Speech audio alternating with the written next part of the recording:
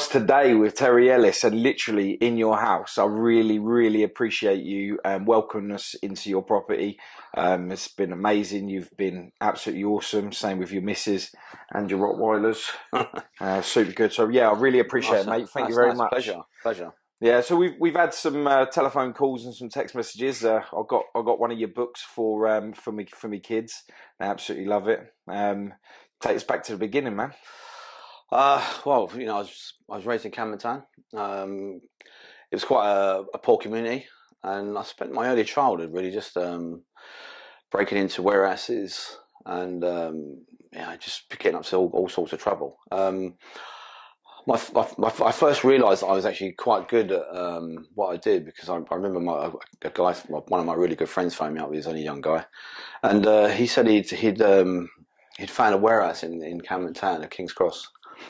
So we went down and we went in there about 1 o'clock in the morning, and we had to abseil down a rope. I was only a young kid. I was about 10, 11 then, and I remember him saying that he had been looking at it, and we had to get through this skylight and put the rope down. And I went down about 60 foot, and it was a real thin rope, and I was trying to get down there.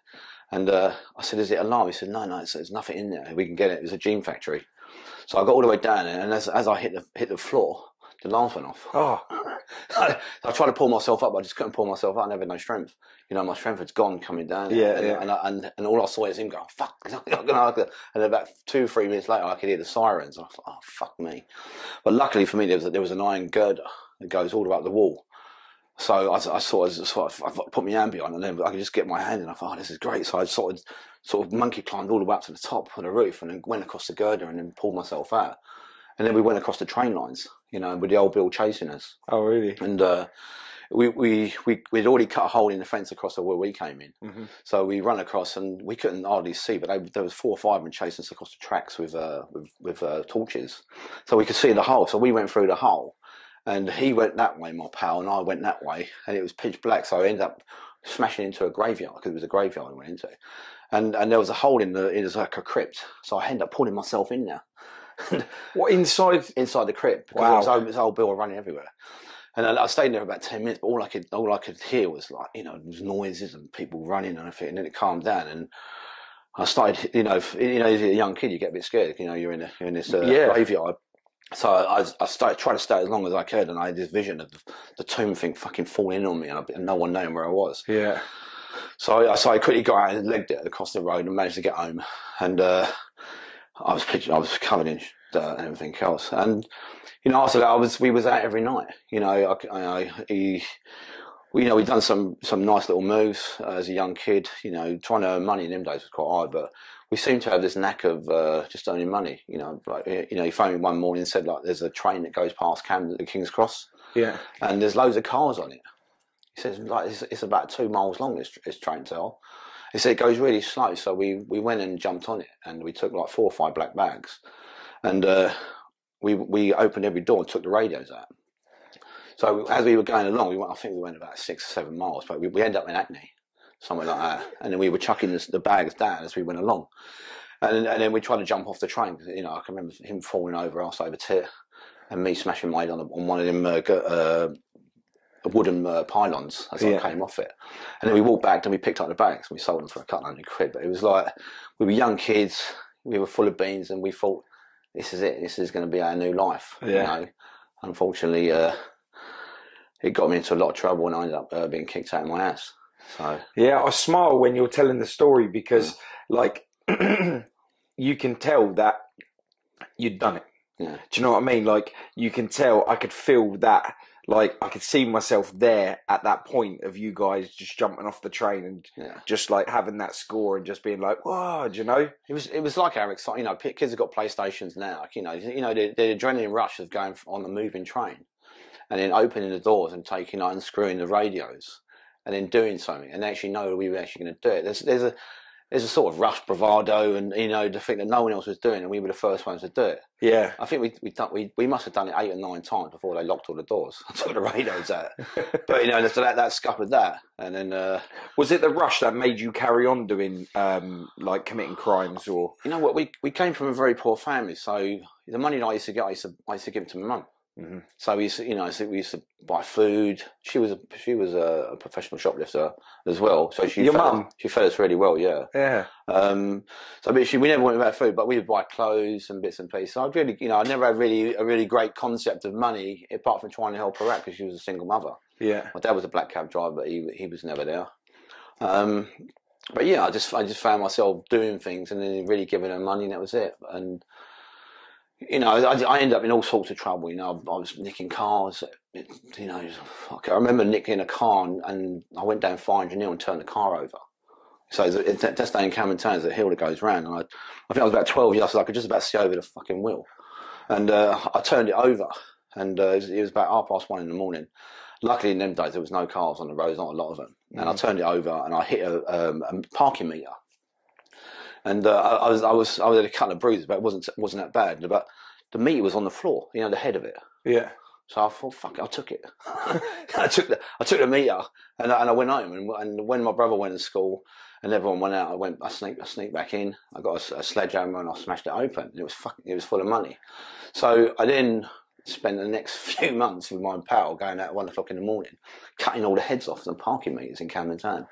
So we just done that until we got in trouble. So yeah, so it was always like sort of entrepreneurial, but it was all as we created a revenue stream, the old bill come down. It's on top of us. We got nicked. And I ended up going to court a few times, and then eventually they said enough is enough.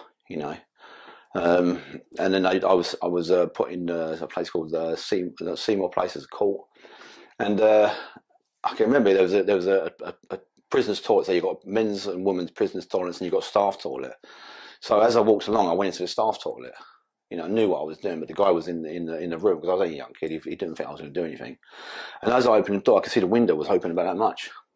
In the prisoners' one, there's bars on the windows. Yeah. So I thought, oh, that's a move. You know what I mean? So I went back in and I was there for about an hour. And I said, "Can I go to the toilet again?" And he was like, "Oh, go on in." And he let me out. Because they had guard, because we were so young, they had to have someone watching us all the time. So there was a couple of other kids in the room. So I walked along the thing, and as when he looked around, I shot in the staff toilets and went in, and I jumped down 2 floors, and I thought, "Oh, fucking lovely, I'm away now," And as I hit the floor, I went to run through the gate, and the police van came through, and they smiled at me, and I just went like that, and. My confidence was quite high from escaping. Yeah. And that was an added bonus because I just waved back to them and I walked through the fucking gate and I went home.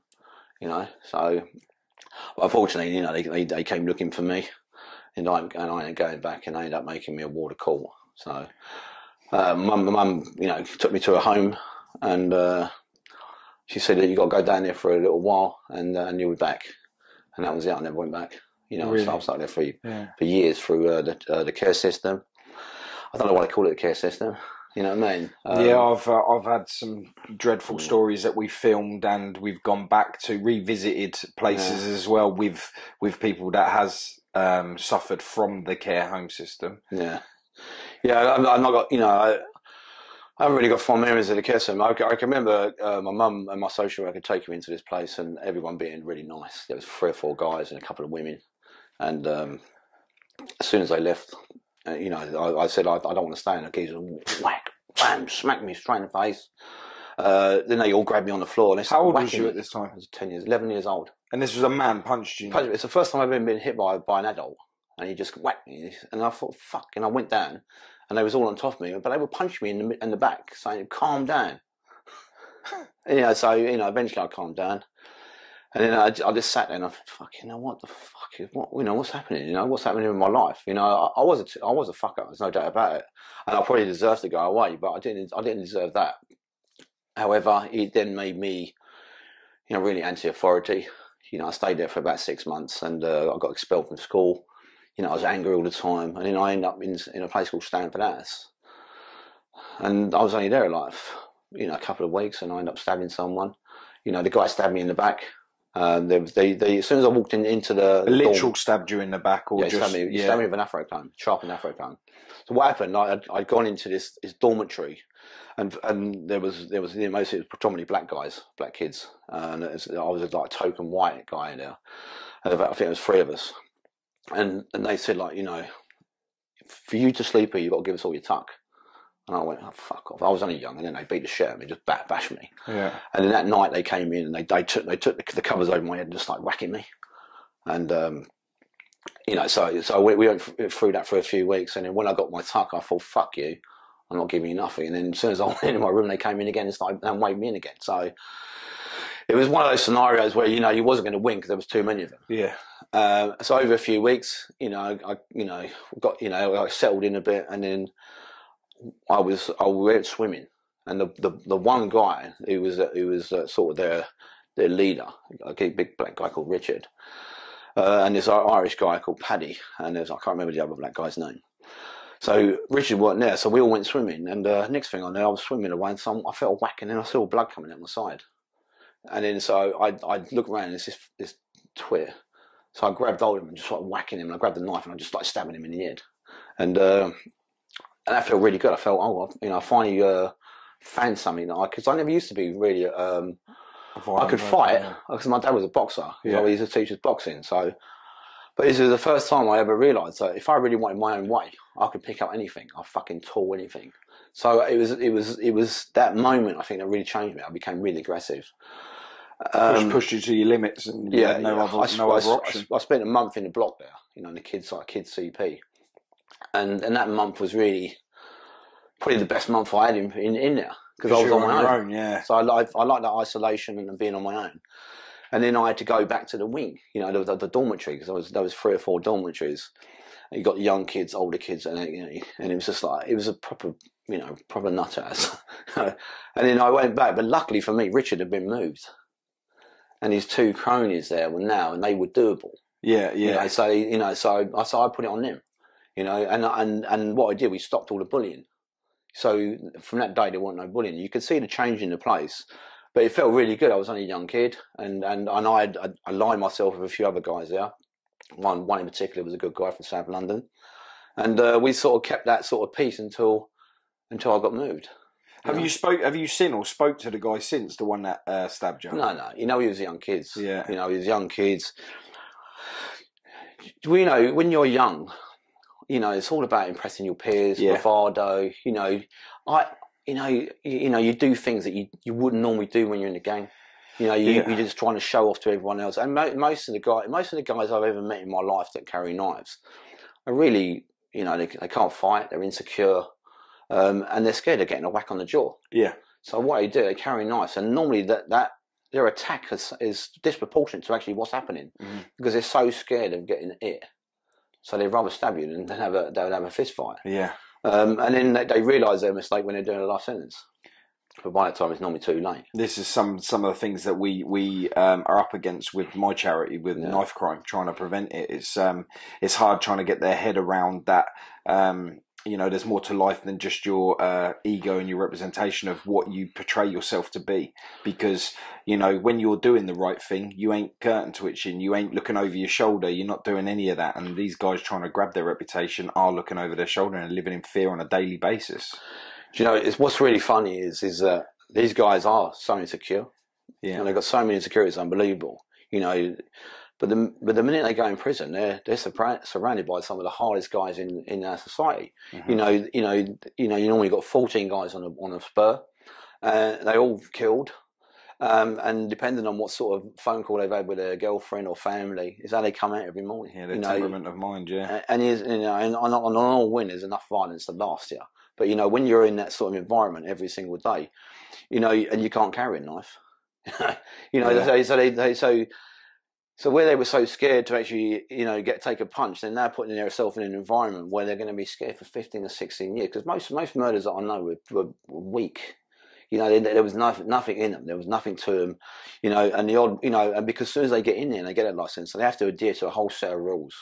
You know, they can't get in any fights. Mm-hmm. They have to play the game. You know, this normally kicks in about 4 or 5 years into their sentence. Yeah, because the first 4 or 5 years is all bravado, fucking, and all of a sudden they're seeing everyone go home. Is that why a lot of people around that time start finding religion? Christianity and things like that, because I've noticed that when people are in jail, when they start to wake up and realise that what the fuck have I done, they kind of open their mind up, they open their heart up to superior. I think it's some sort of atonement. You know, I found lots of murderers, rapists, paedophiles. You know, they all sort of gravitate towards the church. You know, they think if they can be forgiven by God and the vicar, you know, it'll have some sort of effect on their parole. Unfortunately, because there's such a low uptake on people going to church in prison, the vicar, you know, will welcome them with open arms. They'll make him the tea boy, altar boy, and everything fucking else, and they'll clean that church until there's no tomorrow. Unfortunately, the reality is none of them have changed. None of them will change. And it's all an act to get out of prison, and that's how it is. You know, most prisons you'll go to, and you'll go, you know, who's in charge of the church, and it'll all be the lifers, because simply they're all trying to play the game.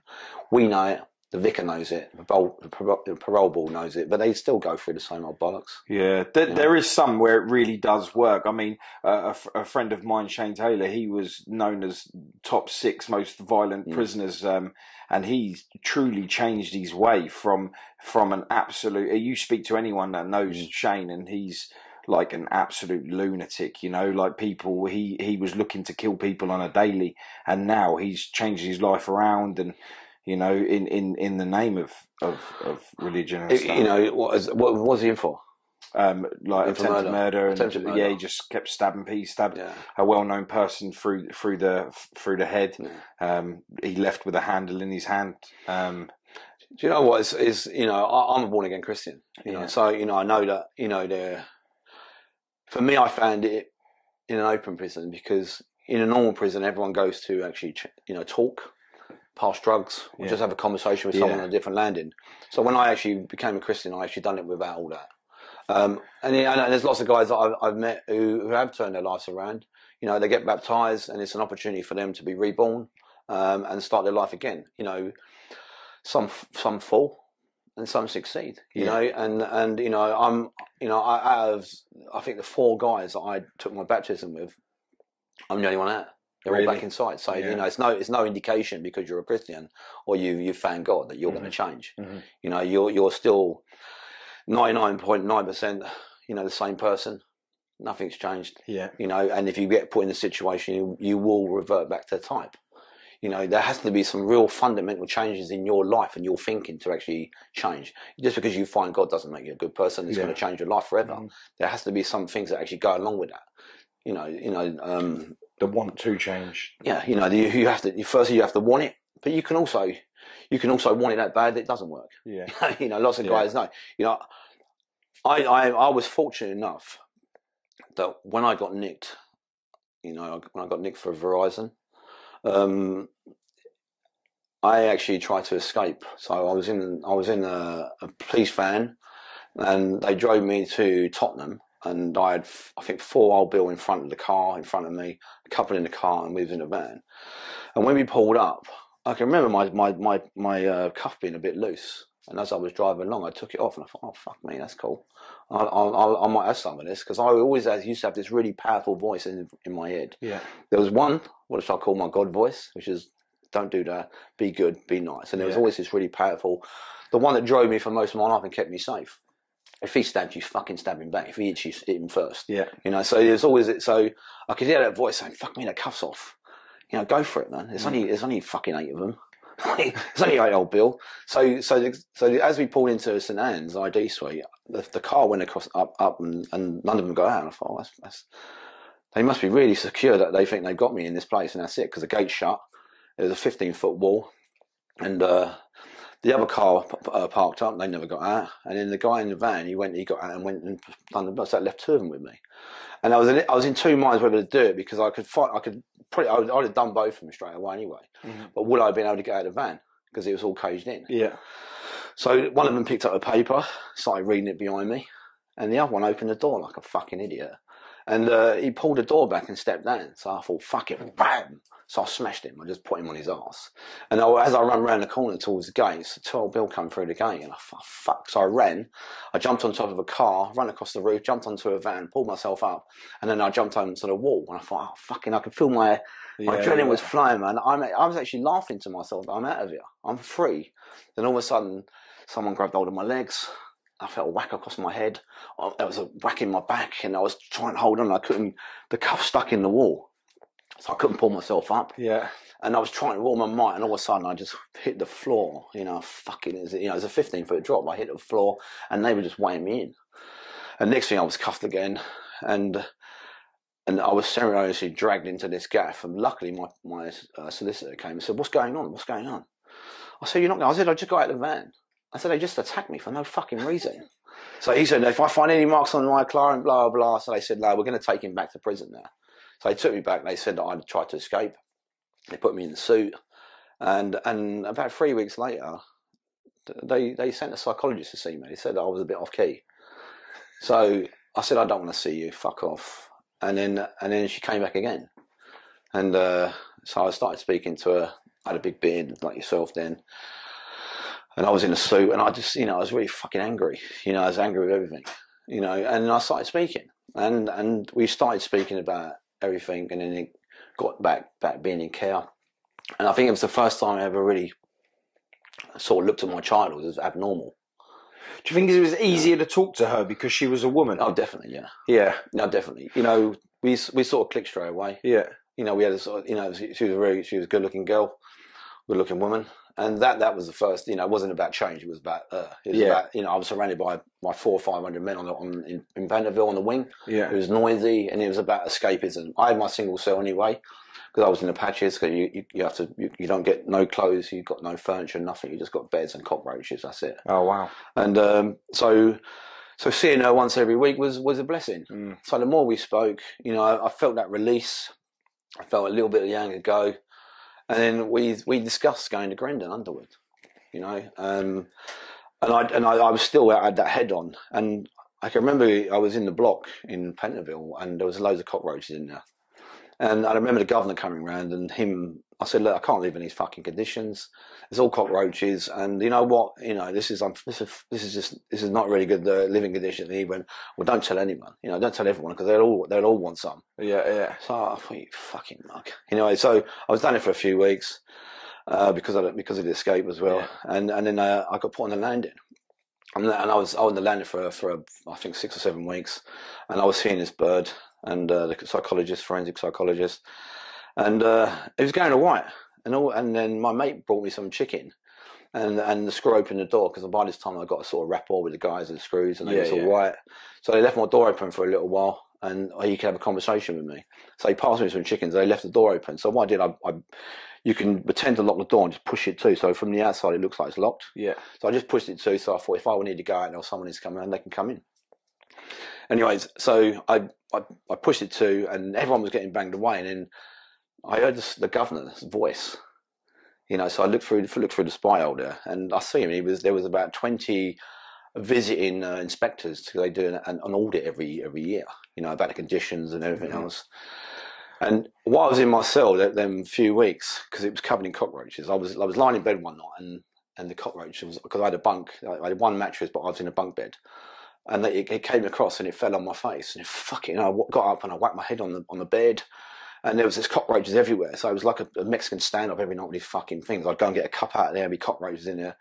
And you put up with a lot of shit in prison: the noise, the mice, the rats, the shit, everything else. No one talks about this stuff, man.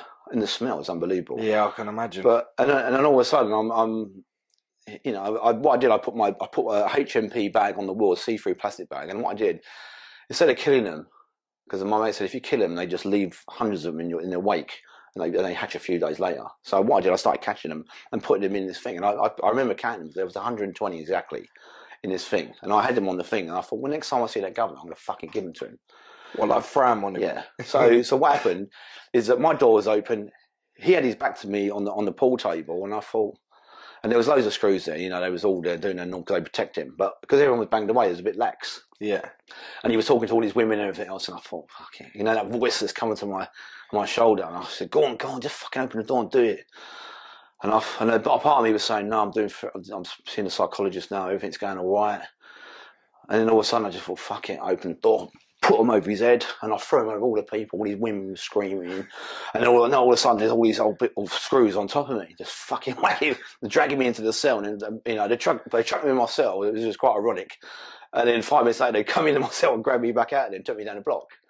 And then about 4 or 5 days later, they shipped me out to Wandsworth. Did you ever put up a fight back, or you know what? You hear about these guys that fight 10, 20 screws, and it don't happen. It's a myth. You know what I mean? You could put up a fight, but you're going to end up. So what I did, I just curled up. Yeah. And then if they want to fight me one-on-one, I'll have it all day long. But you can't fight 3 or 4 guys. It's impossible. It's a films. You know what I mean? Unless you got superhuman strength and you're a fucking. How do you feel about that when you're watching these films and that, like, you see the Hollywood factor of how they glorify, like, how you could be the man in jail, and you just sit there and you sit there and think, like, because when I watch a tattoo program, when I'm tattooing, because that's what I do, I'm like, that's not true, that's not how it's done. Are you the same when you're watching the crime like, to me, it's like a comedy script. I see it and it just doesn't have any bearing on reality. You know, I see all these people, they speak about all the shit that they do inside. It's all bollocks. Yeah. You know, if you can imagine, I was in Swaleside. One 3 incidents that really sort of take into what really happens in there. There was a mixed race guy, tall, about 6'3". He picked on this little Thai guy. But there were 6 or 7 little Thai guys, and they were really nice guys. I used to have a drink with them and everything else. Yeah. And he picked on this Thai guy, and he hit him and everything else. And he was a bully, you know. But I used to speak to him as well. But he was a nice guy to me. But he was really a bully at the same time. Yeah. And so I can remember being up on the Freeze landing, looking down, and he was waiting for a phone call, and then he went in, and then I saw him the move, because what happens, you ask the screw on that landing to go and open your cell, you take him down to the end. That screw went, and all of a sudden I see all the tyres on all the corners. You know, they was all there. And then as he came out at the phone box, one of them grabbed him right out, one of them ran up to him and they just stabbed him in the face. Bam, bam, bam, bam, bam, bam. You know what I mean? And it is quick as well, isn't it? Oh, it was so quick. So it was bam, bam, bam, bam, bam. All the blades all went, and everyone banged up. It's gone. It was seconds. He was in a pool of blood. And then when you see that, you see all the congealed, because it ain't like normal blood. It's like really thick congealed blood on the floor, and it stinks. You can smell it. It's horrible. And then you're cooking. You know, we used to have our own kitchens there. And someone would come in and they come in. They put a pot on there and they fill it with oil, and you know that what's going to happen. Yeah. And all of a sudden, your ear come back in and take it as if like it's like making beans on toast. Yeah. Pick it up, and then 2 seconds later, you're there. The fucking scream. Yeah. And you know, if you've ever had a bit of oil on your finger, you know how painful that is. So you can imagine it going in your face and all down the back. You know, and I remember this guy getting done, and his hair just all peeled off, and he was screaming to the extent I had to put him out. You know, so when you see it every day, it sort of it desensitizes you. You know, and also, you know, I don't think a lot of people really realise is that I think in 1974 they brought this policy out in England. It's called care in the community, and they shut down all the nut houses and all the hospitals for people with mental problems. So and they called it care in the community, and they gave them their own places. They know full well they couldn't cope on their own. So what they did, every time they got in trouble, they put them in prison. So when you used to go in prison back in the day when I was younger, you used to have like 5 or 6 people at the hatch queuing up for medication. If you go in prison now, you'll see all them people that should be in Free and Barnet mental homes, they're all in prison now. You know, when there was like 3 or 4 cells for these people, now there's whole wings full of people with mental disorders, schizophrenia, paranoid, everything. And they're so unpredictable, but they're actually mixed in with the general population now. So I can remember there was a big black guy, he was fucking massive. And I saw the screw go on down the stairs, and he went after him and he stabbed him. Bam, bam, bam. You know he stabbed the screw? Stabbed the screw. You know, for no reason whatsoever. You know, and I can remember, you know, I can just remember just watching, you know, from, you know, the reaction on all the screws' faces when they came back. You know, because, you know, I was on the freeze and it happened on the 2, so we could see it all. Yeah. So everyone was banged away, and you just saw the dismay of the screws. You know, and you know, when you see it enough times and you see the reaction, because I used to hate screws, because you know, when I was younger, you know, they used to give you an iodine, but as you get a little bit older, And they've took that sort of mentality where all the screws were ex-soldiers. Yeah. You know, they didn't like us, we didn't like them. There was that angst all the Bravado, time. Who was the best, you know? But now you've got a different sort of mentality of screws inside. Most of them want to think they're doing something really good. They're up against it. There's not enough of them. They're underpaid. There's nothing really that incentivises any of the inmates to actually be good. Mm-hmm. So they're up against it. But you know, to see their faces, it sort of changed me a little bit. I sort of kept seeing violence every single day. People getting stabbed, people getting hurt, and it sort of I don't know, it sort of shuts you down. You want to get away from it. And then I got the opportunity to do therapy. You know, so I got an application, and I knew Grendon was one of these places that was pretty, you know, it was classed as monster mansions. It was full of murderers, serial killers, rapists, paedophiles, everything. And everyone I spoke to said, you don't want to go there, you won't last 5 minutes. And then I knew Razor Smith, he'd done it, and Ray Bishop, and they were classed as success stories. And I thought, well, they were both armed robbers. I was a robber. Yeah. And I thought, well, why should I let all these fucking monsters do it and miss an opportunity to go and do it? So I filled in an application. I didn't think I'd get it. And then a few months later, they accepted me, and then that was the start of my sort of the whole change of my mentality, of becoming the person I am now. Yeah, you know, from who I was. Mm-hmm.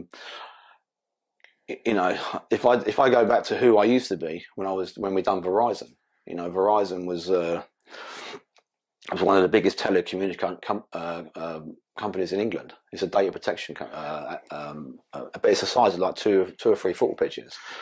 You know, it's a big job, isn't it? Yeah, that you did. There's 11 security guards there, and you know, we were doing really well doing what we were doing, and we was approached by a consortium of people that said that there was something in there that they wanted. Yeah. And they said it was I think it was like 120 motherboards that had the information on. So there was £5 million worth of penny and chips, but the information on the motherboards was worth just over 100 million, if not more.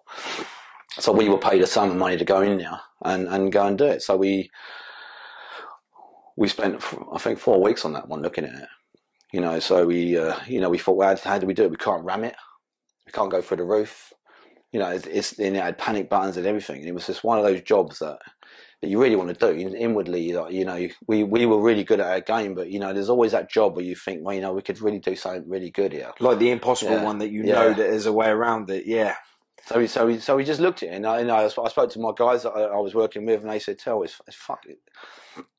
This is probably one we won't touch because, you know, it's fucking hard work." So I said, "Look, my mate's ex-army, so we went down there. So he's really good." So we looked at it. We looked at it for a few weeks, and you know, we knew everyone who went in there, how many security guards were there, but we just could not find that in. You know, it was an impossible in. You know, because they had panic buttons. So we thought, you know, we got to call time on this. We're going to walk away from this. But I was over West Hampstead. I went to go and see my mum, and there was all the traffic was all backed up and everything else. And when the old Bill walked down the street, I said, "What's going on?" He said, "Oh, there's a guy on the roof." He said, "He's threatened to jump." And I thought, oh, fucking hell, that'd be a proper move.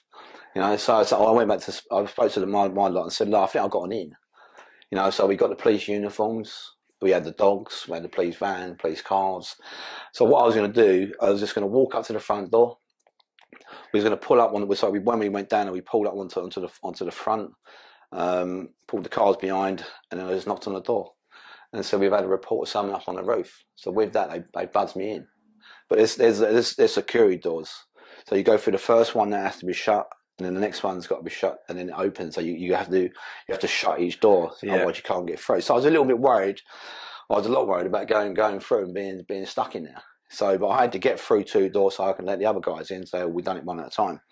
And but because the television or the CCTV camera room, there was 3 guys in there, and they had all panic buttons in there. We now had to. We had gone past that point of no return because we couldn't get out of there, so we had to keep going. Yeah. So if they pressed that button, we were fucked. There's 11 of them. There was 5 of us. So we made this ruse up saying that, you know, we've had a report of someone on the roof, but he was dressed as a security guard. Have any of you been up on the roof? And they said, none of us have been up on the roof. So I said, okay, then for my protection and my officer's protection, I'm going to cuff every single one of you until we find out who the person was up on the roof. And they said, that's all right, son. And we pulled them away from the panic buttons. As soon as we'd done that, the pressure was off. Up until that point, you know, for three weeks, my pressure and my anxiety was up, you know. Yeah, you must have been like, this is actually working. Like, what the fuck? Like, it's like. So I wanted to be like, yes, but you can't. You still have to still be like. Well, it's like you go through stages. I knew we had to pull up there. You know, the first bit was actually pulling up on it, because I remember when we first drove there. We as we drove up there, the police car came behind us, and what, an actual police car? Oh wow! So we had the police van, the police car behind. We had a plainclothes with a light on, yeah, and then we had our one with signed on the side, and. Next thing, the fucking siren went on. So my mates in the back, we had all earpieces and radio. So what's going on? What's going on? What's going on? Is it on top? And I said, just calm down, man. Anyway, the police car came round us and went up, but we had missed that point, so we had to go round again. So it took us 6 minutes. Well, we allowed ourselves an hour in this place, 1 hour, to do the job. So now we were 6 minutes late. So we had to make that 6 minutes up. You know. Yeah. So we got in there. So we had to rush the entry, which went really well. We got everyone in there, and then we finally said what we had to do to get them out of there. Then we had to pull the other 3 down the lift. So we got on the radios, and we got the security guard to call them down. And there was 2 on the top floor. So what we did, we both went up in 2 separate lifts, me and my pal, and he went that way, and I went that way. I collared my guy and brought him down, and he collared this guy and brought him down. So we had them all cuffed in the stairwell, and one of us stayed with the dogs, and then we let 5 of our other guys that were with us they were outside another van. They're the ones that come in. One of they got electric drills.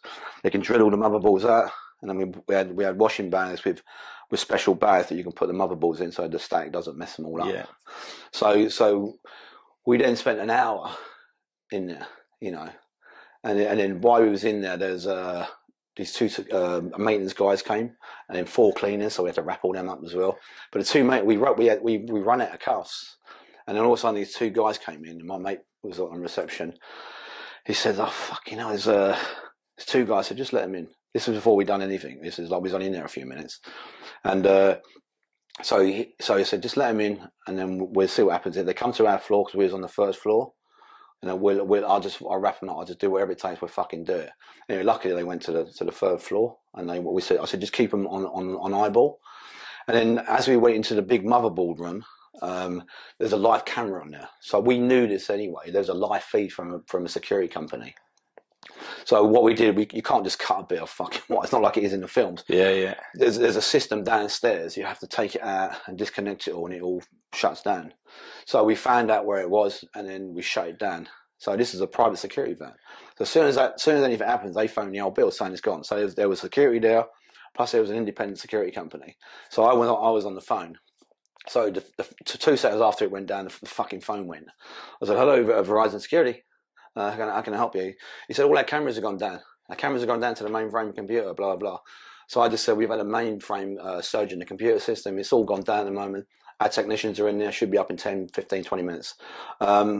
He said, "Oh, all right." They said, "Let us know." I said, "No problem, bye-bye." Off. And I said, "The guys go." And then they went in, and then you know, we let the carriers in. And it was just like an hour then of my adrenaline was like pumping, my juices in my mouth. I kept thinking, I wonder if is he bit? Is he telling me the truth? Has he phoned the old bill? Yeah. Has anything gone wrong? Are any of these other cameras in the building on us now? Can they access them? So it was just trying to stay calm because I was orchestrating it. Yeah. So, you know, I was saying, go, everyone's just calm down. And we was on radios anyway. And then they said, "Right, we're ready." So we went and got, we put all the bags out. There was 20 bags. That's why they called us the Real Ocean's 11 gang, because we all had 2 bags each. I had 3. My mate had 3 because the guy holding the dog, he's never been caught. There's only 2 of us ever been caught on this. Oh, really? Yeah. So that's why I won't mention their names.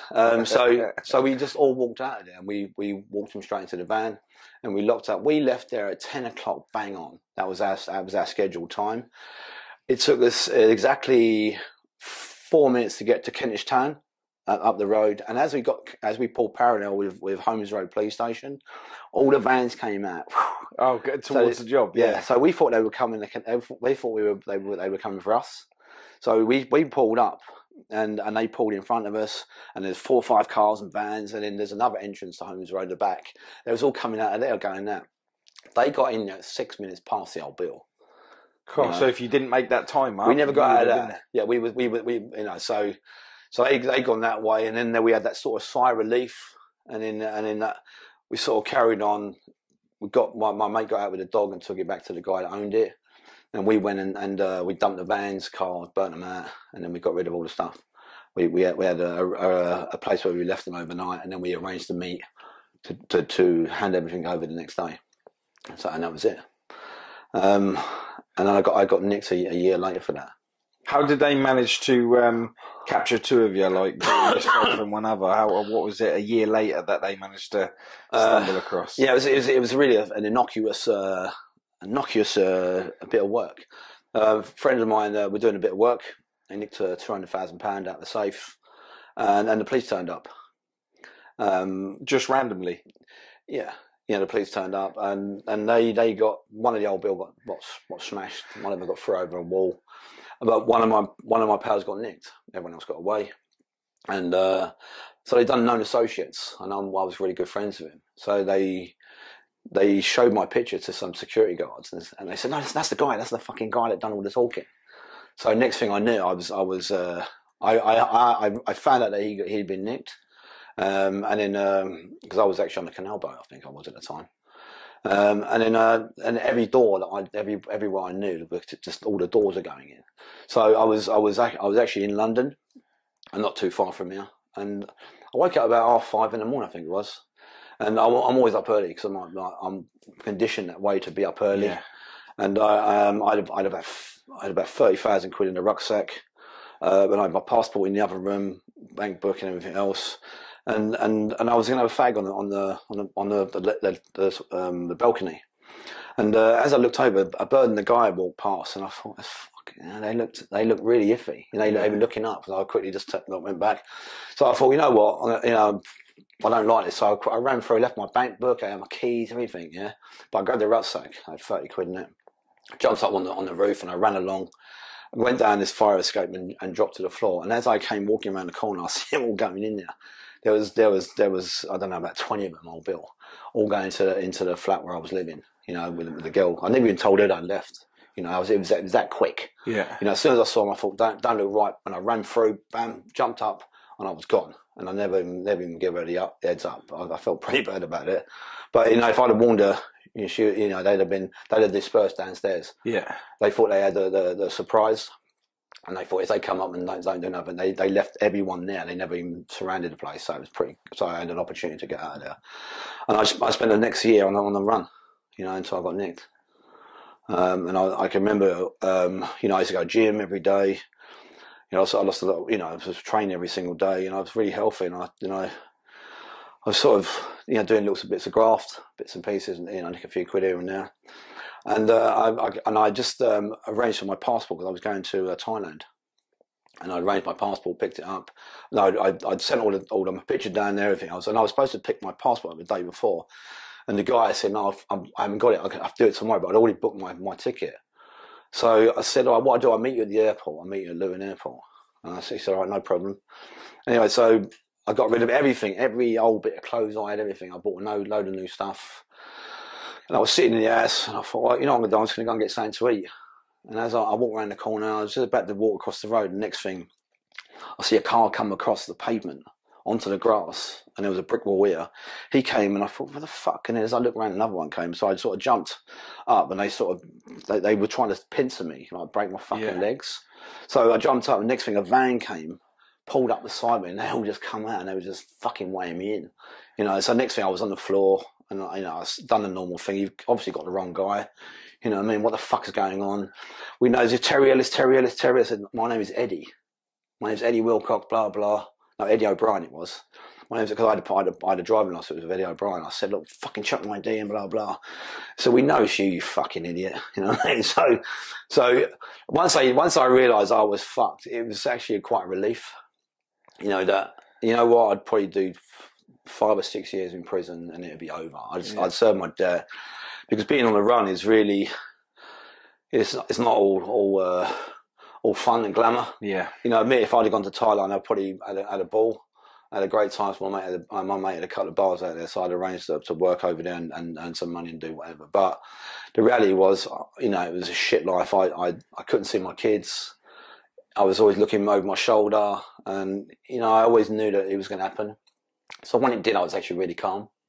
You know, it was like, I can remember driving back to London from Dunstable, coming through there, and I was on the motorway, and it was about 6 or 7 o'clock in the evening, and all the lights and everything, and you know that you ain't going to see daylight for a while. You know, you just think, fucking hell, man, if only I never got up today, if only I never done this, if only I never done that fucking job. Yeah. And all of a sudden I got the Kentish Town police station, which is my manor or my area. And as I walked in there, I saw my picture on the wall, you know, and then as I walked through the doors, there was all that, they all gave me a round of applause. Not me, they give the old Bill a round of applause. And then that was it. I spent 3 days in there. What did you think when you got in and they started clapping and that lot? Do you know what? I just thought, you know what? Yeah, but the day, you know, I never ever disliked the old Bill. Yeah. You know, I've never had this, like, you see all these fucking idiots and I hate the old Bill and they're scammer. You know what? We do our job, sometimes very badly. Yeah. But, you know, we always sort of, we had this sort of mutual respect in the old Bill. You know, they do their job, I do my job. And as criminals, we have a sense of fair play. Like, you know, if the old Bill tried to fit us up, we start screaming from the rooftop, but we take liberties all our life. Yeah. We bend the rules, we break every fucking rule, but when we get nicked, we expect fair play. But but you know, they was really good. You know, they never done anything to me. They never, you know, they offered me a deal. I refused. They offered me, you know, I could walk out of there if I gave them the motherboards and all my crew, and I said fuck off. Then I had to escape attempt a few days later, and then I went to Wandsworth, and then when I was in Wandsworth, it was about 1:30 because we had bang up over dinner, and I had the screws come to my door, and so I opened the door. I said, well, I haven't got a visit. Or fuck all. What's the problem? I said, come with us. I said, so what's I said, I haven't got a visit. I haven't got a legal. I haven't got nothing. They come with us. I said, I'm not going to tell you again. I said, I haven't got a fucking visit. So you got a visit. So I went down, so I followed them down, and we went into, there's a special bit inside Wandsworth where you have interview rooms. I said, if it's the old Bill, I'm not speaking to anyone. So they kept me in this room for about 40 minutes, and I saw these two guys, and they wasn't old Bill. They looked proper serious. They looked, first of all, I thought they were military, and then they came in, and they just said, look, I said, who are you? He said, don't worry about who the fuck we are. Oh, really? You know? Yeah, don't worry about who the fuck we are. Just shut the fuck up. What we want all the fucking motherboards. We want all the information, and we want it fucking now. Because you're gonna get this and blah blah blah. And they offered me like 1 million years in prison, and they told me exactly what they would do to me and fitting me up and everything else. So I went, you know what? I'm not going to say fuck all. Who are you? So we spent a bit of time going back and forth. Then they left. Then the governor came in, the security governor, with a cup of coffee, and said, "Let's tell you, you know what? You might as well talk to these people. You're nicked. You know, you're going to go away for years, blah, blah. You might as well talk. It'd be a bit more bearable, blah, blah." I said, look, I'm not talking to fucking no one. Anyway, they came back in. I said, listen, I'm going back to my cell, and that's it. Anyway, I went, after they left, I went to the screw and said, I really want the log.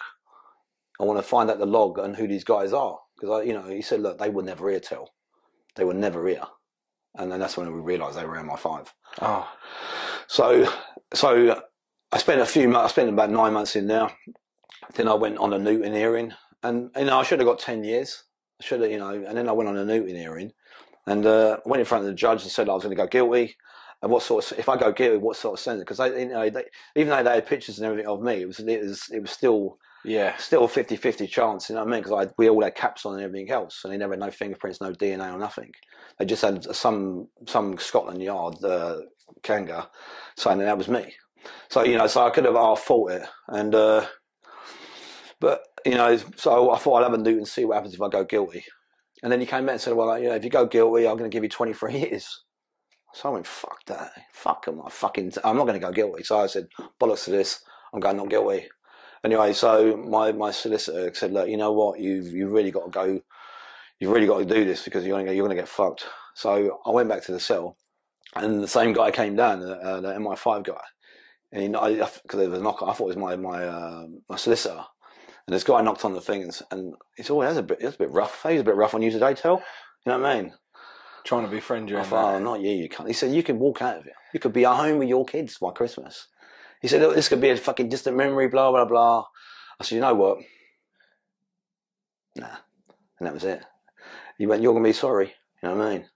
Anyway, so I went back, and my mate went up first. You know, he got sentenced. I think he got 11 or something years. He got something for the robbery, and he got, you know, a few concurrents of other things we'd done. And I went up there, and he gave me 9 years. I thought, "Oh, wicked! I've had a right result." And then he gave me another sentence and made it consec, so I couldn't appeal it. So he gave me 2 sentences, so it meant just under 17 years. Wow. Yeah. So he said that what happens? I got less than my pal. So, but he got 11, so he had to do half. I got 9, and then they added it, so I had to do that sentence, and then they added a 6, 7 in front of it as well. Wow. So I had to do 2 sentences, which topped me up to 17 years. So yeah, I was a bit pissed off. I was really angry, but you know, knowing what was in front of me, you know, I realised I've had a really shit fucking life. You know, crime had been good as far as destroying my family, destroying me. You know, I was taking lots of drugs, cocaine. I was drinking every night. I slept around. You know, everything I said I wouldn't do or wouldn't be to my kids, I was a scumbag. Yeah, there seems to be a pattern when it comes to trying to live the life of a criminal. Some criminals don't like the word gangster. How do you feel on that? You know what? It's that's media talking gangster bollocks. Mm-hmm. You know, there's no such thing. We're workers. You know, we had a job to do, and that was what we were good at. You know. Yeah. But that all comes with a bravado of life, like drink, drugs, partying, women, all things that you end up thinking, why did I fucking do all of that for? You know what it is? I spent my whole life in the criminal fraternity, so I never knew any different. You know, I think when I was 21, I went to Spain, you know, and I started doing puff. The mecca of all criminals. You know, yeah, close to the soul. So you know, we were sort of the nouveau riche at then times, you know. Mm-hmm. We were young guys, and we had a few quid, so I was buying that 200 or 300 key at a time. And I remember driving it from Marbella up to Valencia and thinking I was this, you know, because we used to have 3 of us, you know, 3 of us do it. So we had one front driver, one back driver, me in the middle. And we'd load up, and the back driver would have London plates. My other pal would have Madrid plates, and I'll have Malaga plates or whatever. You know, depending wherever we were going. Yeah. And we'd all have phones, but we'd all have, you know, you had to be a certain amount of kilometres because of the turnoffs, because they used to do rolling roadblocks all the time. So, you know, I'd done that for a few years, you know, just running gear up, and I thought I was on a little bit of a suicide mission. I didn't give a fuck. Yeah. And I think that's why I was so good, because I never had that fear, because prison. Because I was in the care system and I was in boarding schools, and you know, prison really was a sanctuary. You know, it was something that never really bothered me. It was just somewhere I really basically called home. Mm-hmm. You know, because you know, it was somewhere I could have my own room, and I could shut myself away from the world. You know, so I was on this suicide. I was split up from my wife, and I was doing the runs, and you know, I was doing it for a while, and I was sleeping around, you know, fucking everything. I was doing some mad shit. And then one night, my mate went off a cliff. He was driving back and he went off a cliff, you know, and he died. Well, you fall asleep or something, or just going too fast? Yeah, probably too fast, I think it was. You know, when I say a mate, you know, you don't really have no mates in this game. Associates. You have associates. So he was a guy that I worked with quite a few times, but I knew his girlfriend. I knew him to go out and have a couple of meals with a drink, but I never really knew him. But he was a really nice guy, and I was really shocked when he died. So I had to get out of Dodge. So I came back to England, and then I packed that in, and then I ended up I went to Amsterdam for a few years. You know, I was working over in Amsterdam and just doing coke, you know, bits and pieces, easing everything, sending back bits and pieces. And I was, you know, if you've ever been to Amsterdam, it's the red light district. Yeah. You know, for a guy from London, it was like all my dreams, man. It's like, yeah, wow. You know what I mean? So, you know, I was back and forth, and then I met a couple of guys when they were part of the mafia and the triads, and my mate had just been nicked out in Spain, and where he was basically their captive. You know, so he was in prison doing a couple of years, and he had met these guys, and they'd give me, you know, they got in contact with me, and I arranged to meet him in King's Cross, and so we arranged to we had something to eat with one of the guys, and he said, I've got some weed, and up until that point, I've never even done a fucking kilo of weed. I've done half, I've done coke, and anything. And he said, I've got some weed that you can have, and your friend is in there with our friends, and he recommends you, and blah blah blah. He was Dutch. I remember he had about 100-gram diamond bezel watch on. Really? He's immaculate. You know, he's a wealthy boy. And I was with my pal. He's well educated. He's got a lot of money, my mate. And we laid it on thick in this restaurant because it belonged to my pal. It was a wine bar. And so we had the projection of wealth. We had the projection that we knew what he was doing. And then we sat down. You know, we didn't have a fucking clue what he wanted. And he said, I've got a shipment of weed that we want you to sell for us. So he said, well, no problem. I said, what do you got? He said, we got 7 ton. So I was sitting there, my mate just went boff. I said, no problem, we can do that. It's not a problem. Just like that? So yeah, I said, you know, it's going to take us a month or so. And my mate was just kicking me under the table. So we had something to eat, and he said, we had the 7 ton, and then we have the other bits and the 4 containers. So it worked out at 28 ton it was. So I'm sitting there, and you know, I'm pretty one of these guys that I'm always a gambler because I think that's the nature of my personality. If you're going to do it, you might as well do it big, yeah. So we'd never done anything like that, and he was frothing at the mouth, my pal, but he was very calm. He was a lot older than me. He was in his 50s. I was only young. I was at 35, but I was full of myself. And you know, so the next day, you know, we went home that night. He said, "Tell you're going to get fucking killed. You are definitely going to get killed if you fuck up this. These guys are people you can't fuck with." So I said, "Look, just chill, man. Let's see what we can do." So I went and spoke to a few of my pals in Hackney, black guys I know really well, grew up with them, and when I said to them what we had, you know, I said, how much can you do? One of my mates said, I'll do a couple of ton every week for you. I thought, oh, fuck me, lovely. So, you know, I went to my other pal. He said, I'll do the whole lot. I said, I'll do the old 7 ton. He said, don't give it to no one else. I'll have it done for you in a month. So I said, I've already gone to him. And I said, he's going to do half. So I do half each, and I'll give you the rest when he comes in. So these 2 guys I had really just made me an absolute fortune. Wow. You know, we nicked you know, a fewgymillion quid out of that. So, but you know, so they dropped it down. I sold it. I gave it to them. We done the bookwork. We gave it all back. And then, you know, that went really well. And then I had, you know, it was just going really well. So fucking well. You know, and then the old bills on me. They was flying around me. They was watching me. They were going down my bins. So I just thought we just sort of called it a day. You know what I mean? We just sort of like, let's sit back and call it a day. So then I went to Amsterdam. And, you know, after I think about a year of being looked at.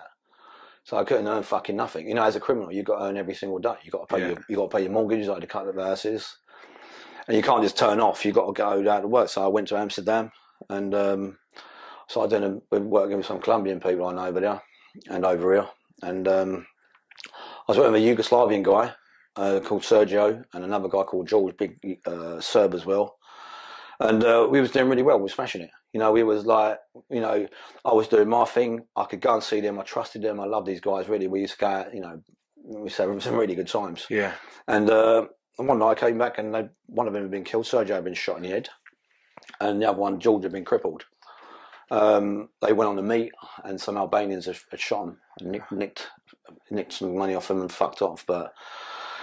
And then, you know, for me, it was a massive shock because, you know, we was working in the dam and, you know, there was shit happening out there. It was a vicious place. It was a seedy, shitty, and dangerous place to live. But, you know, and then all of a sudden I had, you know, one of my mates being crippled and one of my pals being killed. So I thought, fuck this, I've got to get out of here. Mm-hmm. You know. Did you feel like that was going to come on top for you as well? You know, I knew Sergio was a really nice guy. He was an ex-military guy, really nice guy. You know, we've done lots of stuff over the years, and he's a really lovely guy, really good personality. He had a couple of kids and all that. But I only met him. You know, we had phones. You know, we changed our phone all the time, but we always had a way of getting our numbers. So we always met on the phones, and we met in Amsterdam, in London, everywhere else. But I never actually knew where they lived because they don't know where I live. I don't know where they live because that's something you never do. And then George, he just disappeared. He got shot in the back, and I heard he was crippled. But I couldn't even go. I couldn't go to the funeral. I couldn't even go and visit him because I didn't even know where they were. Yeah. Because once the phones went down, that was it. My phones went off, and I headed back towards Blighty, thinking that's it. I stayed over for a few weeks. And I think, you know what, I'm gonna go. Because they had really good contacts, and really, without them, really, I was fucked. You know what I mean? They were my lifeline. Yeah. They knew everyone, and I ended up going to. I went down to Ostend, and I got a train down to Ostend, and my mate phoned me. So I got a warehouse up in Ostend. He said, come meet me.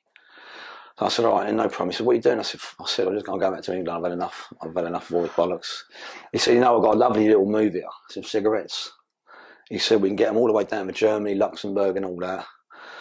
And I thought, as you do. I thought, fucking hell, all right, let me see what I can do. So I phoned a few of my people in London. I know people in Birmingham, Manchester, everywhere.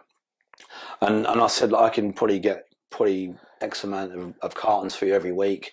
Do you want them? And they went, yeah. So next thing I knew, I was shipping over fucking lorry loads of cigarettes every week. So what we did, we used to get them down from Germany or Luxembourg, and they come in cartons.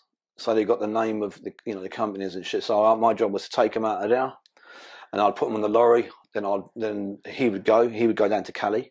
I would go on the ferry.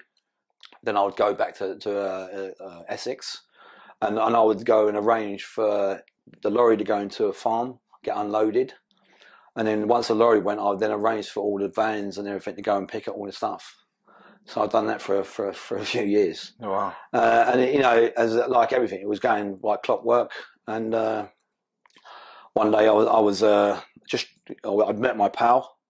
We were just driving up. I think it was a place called Cuffley.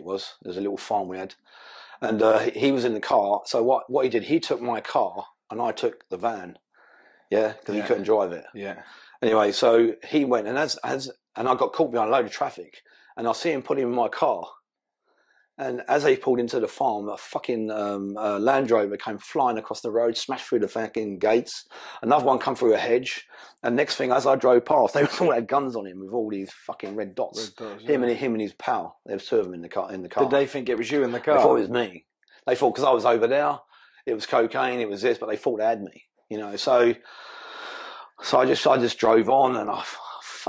Fucking hell, man, what's going on? So I left it for a couple of weeks, and then I phoned my boys up and I said, what's going on? They said, it was customs excise. They thought it was cocaine. They didn't realise it was only cigarettes, and they want you. So I left it for 2 weeks. I got myself a barrister, and I went down there. And thank God, when you go in to see customs excise, they give you all the answers to your questions. It's not like a police station. They just ask you random shit. Yeah. And you go, no comment. With the custom excise, they lay it all out. They got all the questions. So I just went, no comment, no comment, no comment. Why was you there? I said, I've got a girlfriend over there. I said, she's married. And that's why I'm over there every week. And that was it. I'm not going to give you her, but I've got no involvement in this. I never have. And if you've got any proof, nick me. And my mate got 6 months, and that was it. And that was it. That was that end of that game, what I'd done. And then I came back, and then they was on me again. And they just would not let up. They were looking in my bins. They were fucking following me. I couldn't earn £1 note. And then I started doing doing a Charlie again. Just doing that. And I was working with some Colombians, and I had 4 or 5 guys working with me. Like working for me. Yeah. And I'd arrange for them to pick up all the gear. And then we had 9/11. The tower blocks. Yeah. That went off, and then they all stayed up watching that on the television. And I'd arranged 10 keys for one of my pals. He had cancelled because all these people had cancelled, but he still wanted two key. So I phoned everyone. I said, take 2 key down and drop it off to him, blah blah. And they said, I've been out all night, so I'm pissed. I'm on this because of what happened. I said, don't worry, I'll take it. So when I went down there, I dropped the gear off to him, and he's gone into a block of flats. And just as he'd gone into the block of flats, 5 minutes later, all my windows came in on the car, and he walked out of the block with 2 kilos, and I was fucked. So that was the end. And you know what? Well, that was someone that you knew, or that was a copper that you'd done the 2 kilos? No, it was one of my pals. It was a guy I knew, and you know, up until that moment, I had all people doing loads of stuff, and I thought, you know, I can't let him down, because that's, you know, that's the sort of person I was.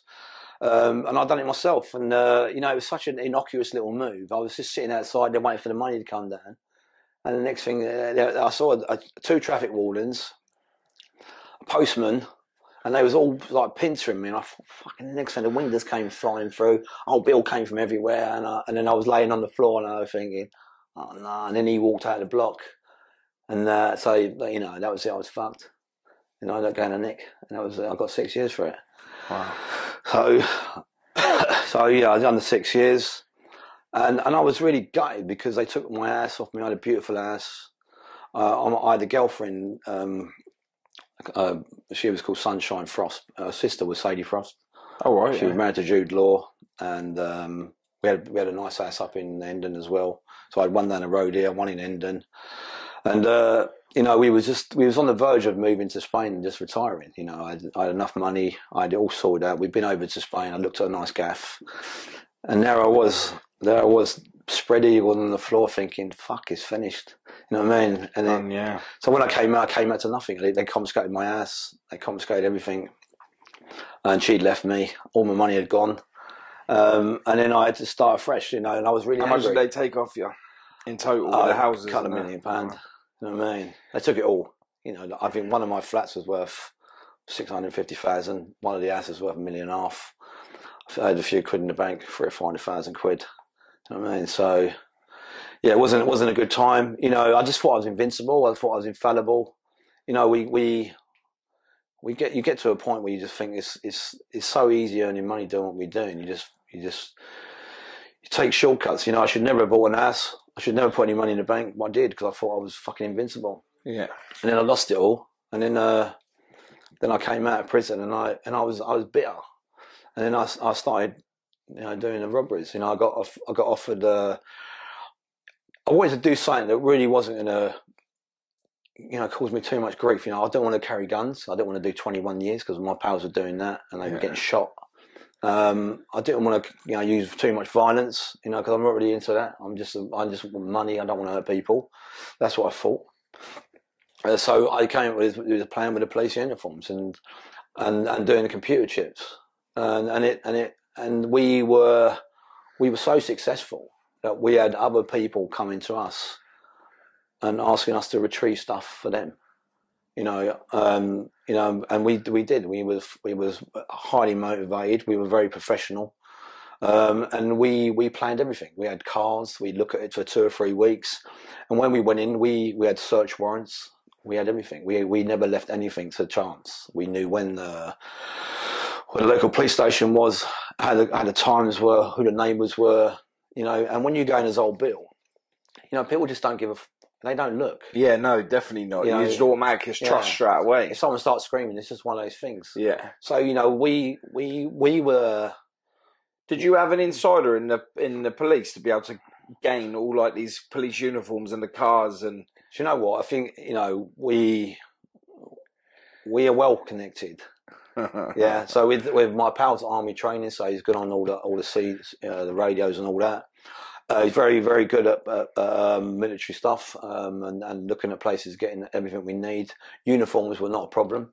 So, but you know, there's a certain thing when you got a police uniform on, the boots, the trousers, the jeans, or anything. You know, the everything, the vest, and you got the cuffs and everything else, and you feel the part of the radio's going, and you are 100% copper. And you know, and you got 5 guys highly motivated, the same as you, that would not take any bollocks. You know, we never took no guns, we never took no CS gas, we never took nothing.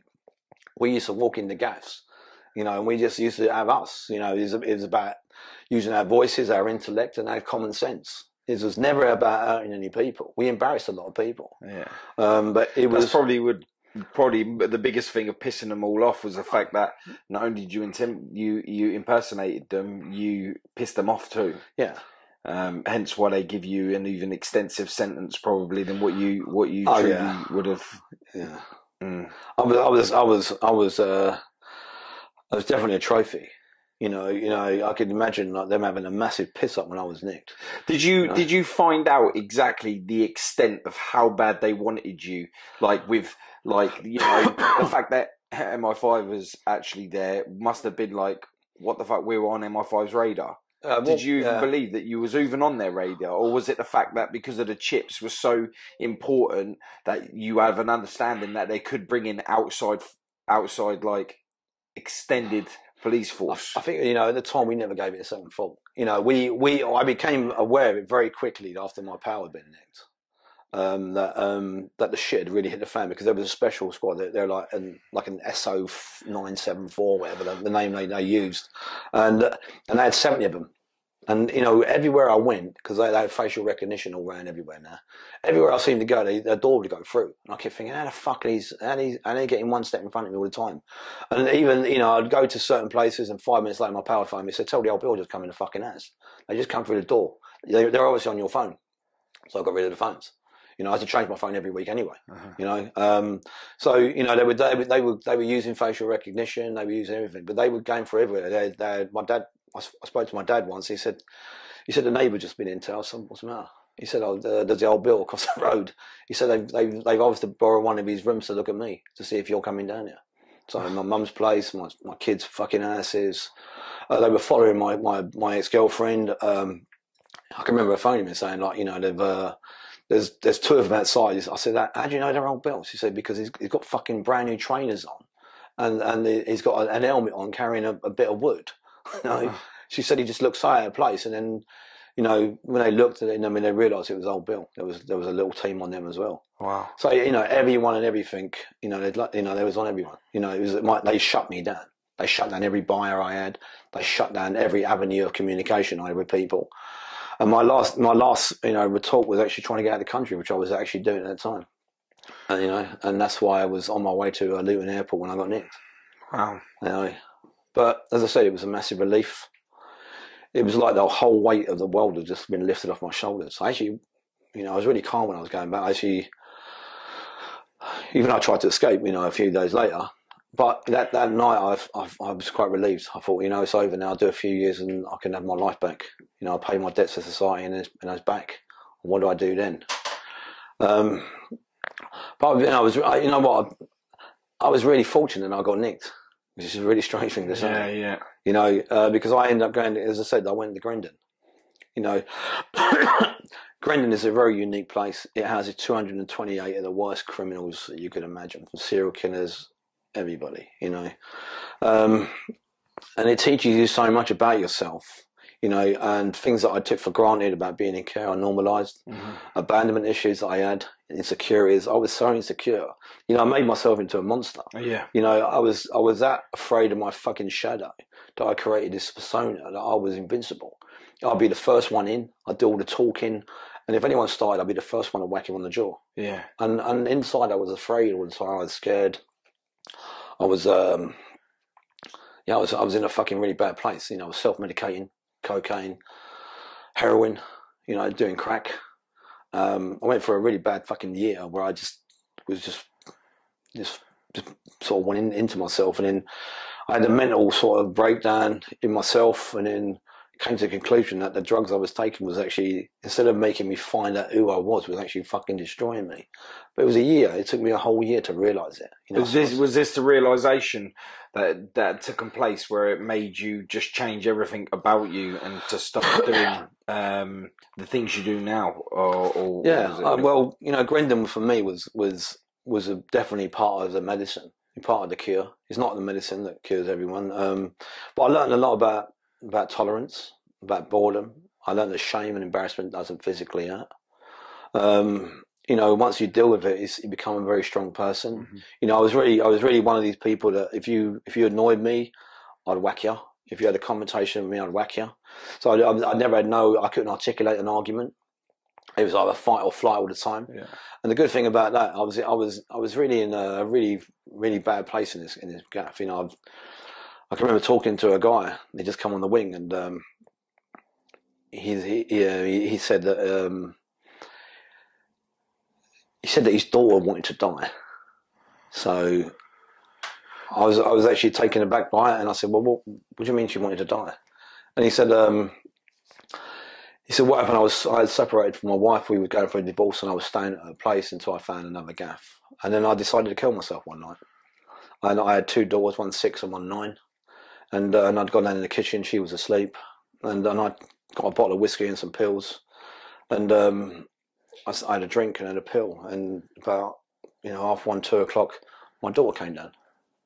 And he said I was crying and all that. And he said, she said, Daddy, what's the matter? He said, I'm going to heaven. I want to go to heaven. I'm going to heaven. And she said, can I come? Wow. And he went, yeah. And so he started playing a little game with her where he'd give her a little drink of water and a pill. And then when she passed out, she wasn't dead. So what he did, he went and got a plastic carrier bag outside the kitchen, in the kitchen drawers, and put it over her head. And then he said, then she started screaming and scratching him and he's fucking everything else. And then she died. And then the other daughter came down and she saw what happened to her daughter and she started screaming. And woke the mother up. The mother came down and saw what happened. And she ran with the other daughter out the front door. And then he was trying to justify in front of me what she asked him to go to heaven with him.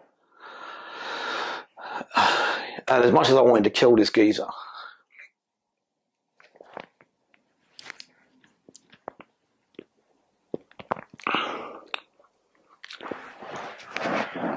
sorry. No, I'm feeling it as well, mate. I'm feeling it as well.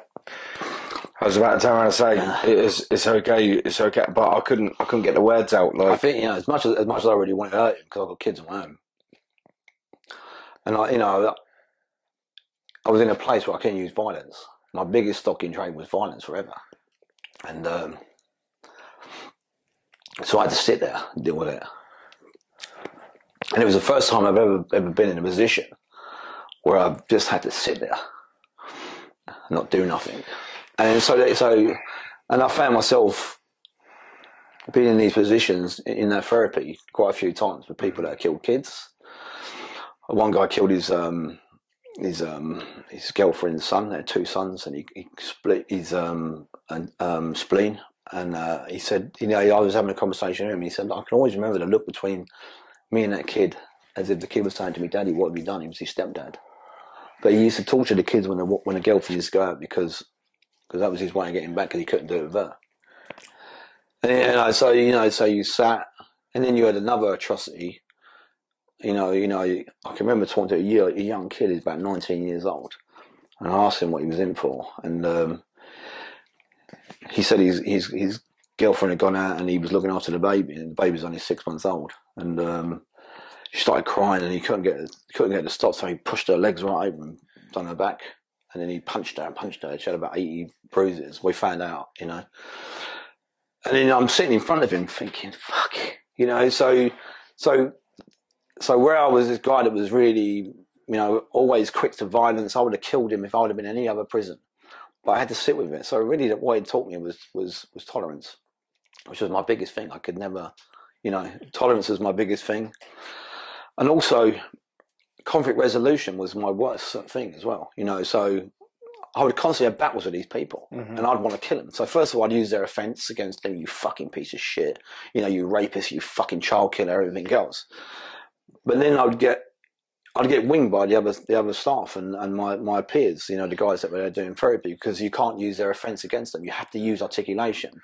So after repetition of going through this month after month after month, I then got myself into a place where I wanted to kill them and smash them and do all sorts of shit and use their offence against them.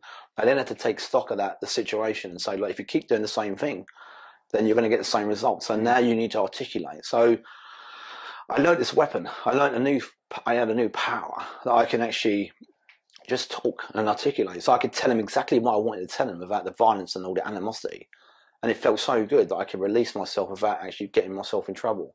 So for the first time in my life, I had acquired articulation to all these situations. So, which then set me up as I went through the prison sentence. Because now, instead of screaming and shouting and using profanity, because when you swear at someone, if I called you a cunt, the first thing you're going to do is try and whack me. Yeah. You know what I mean? So you then elicit a response that is going to be detrimental to you. So what you do, instead of swearing at them and calling them names, you start telling me exactly how you make me feel. This is what you do to me and how you make me feel. By telling me about your child and blah, blah, blah, this is how you make me feel, because I can't understand that. And then so you start operating at a completely different level. And I couldn't have a conversation for more than 2 minutes with someone normally because it was all about crime. You know, and the good thing about Grendon is that you couldn't talk about crime.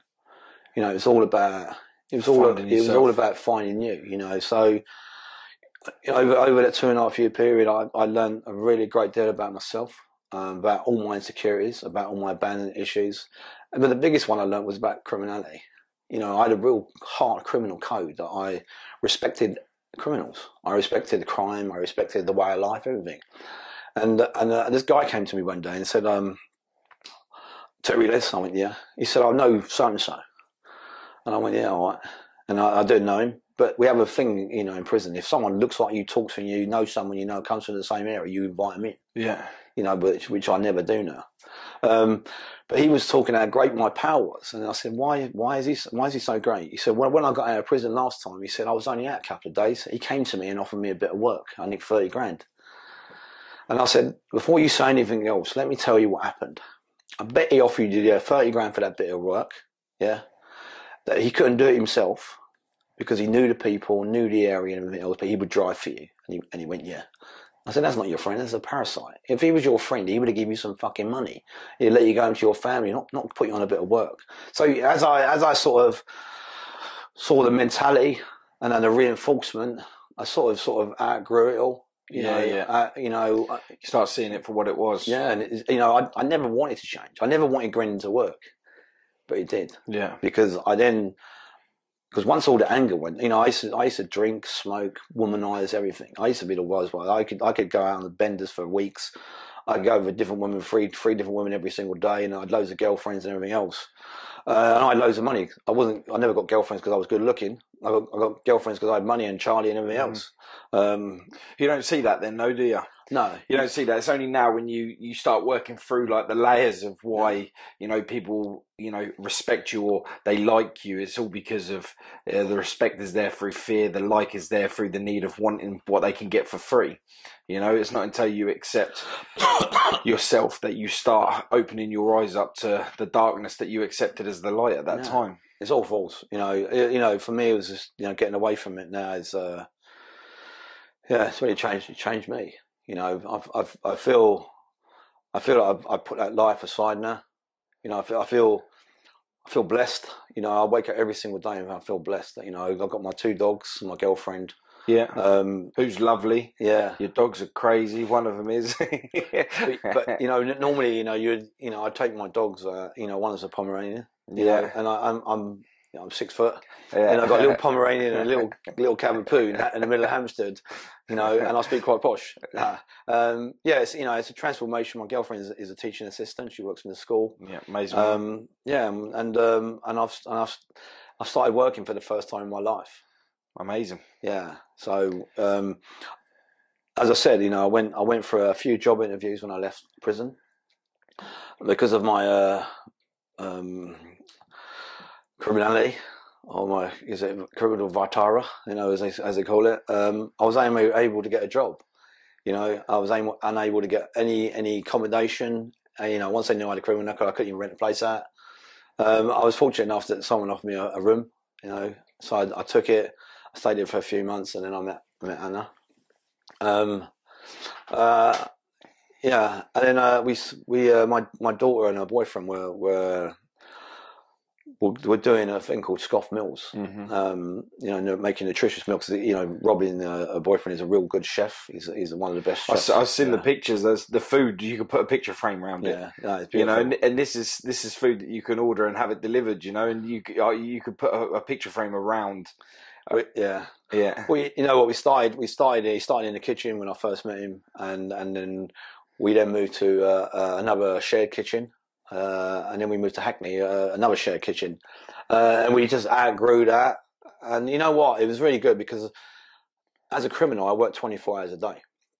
I never switched off. I was always thinking about crime, and to use that now on something straight and actually get the rewards, mm-hmm. and see it grow. So we've gone from a little kitchen to a shared kitchen, to we got our own kitchen, which is, I think, about 1,600 square feet that was. And now we just moved into a new premises for the last 7 months with 4,000 square feet. And we employ 10 people. And we've just seen that company grow and grow through sheer determination and hard work. You know, I come in here sometimes and I can barely walk. My back's killing me.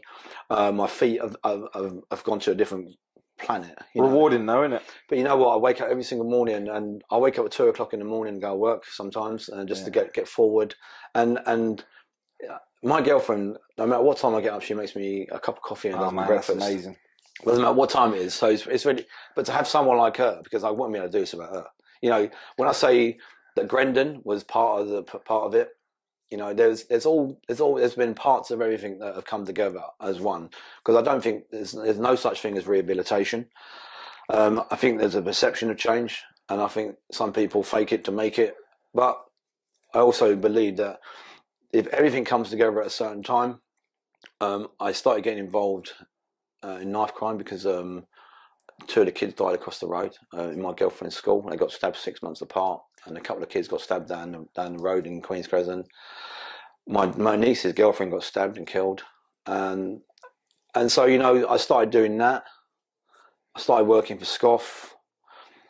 I then went to church. You know, I was a born again Christian, and I put myself in a position where I couldn't fail. I couldn't fail these people. Mm-hmm. You know, so I never started off to change. I was just in a position where I was talking about knife crime.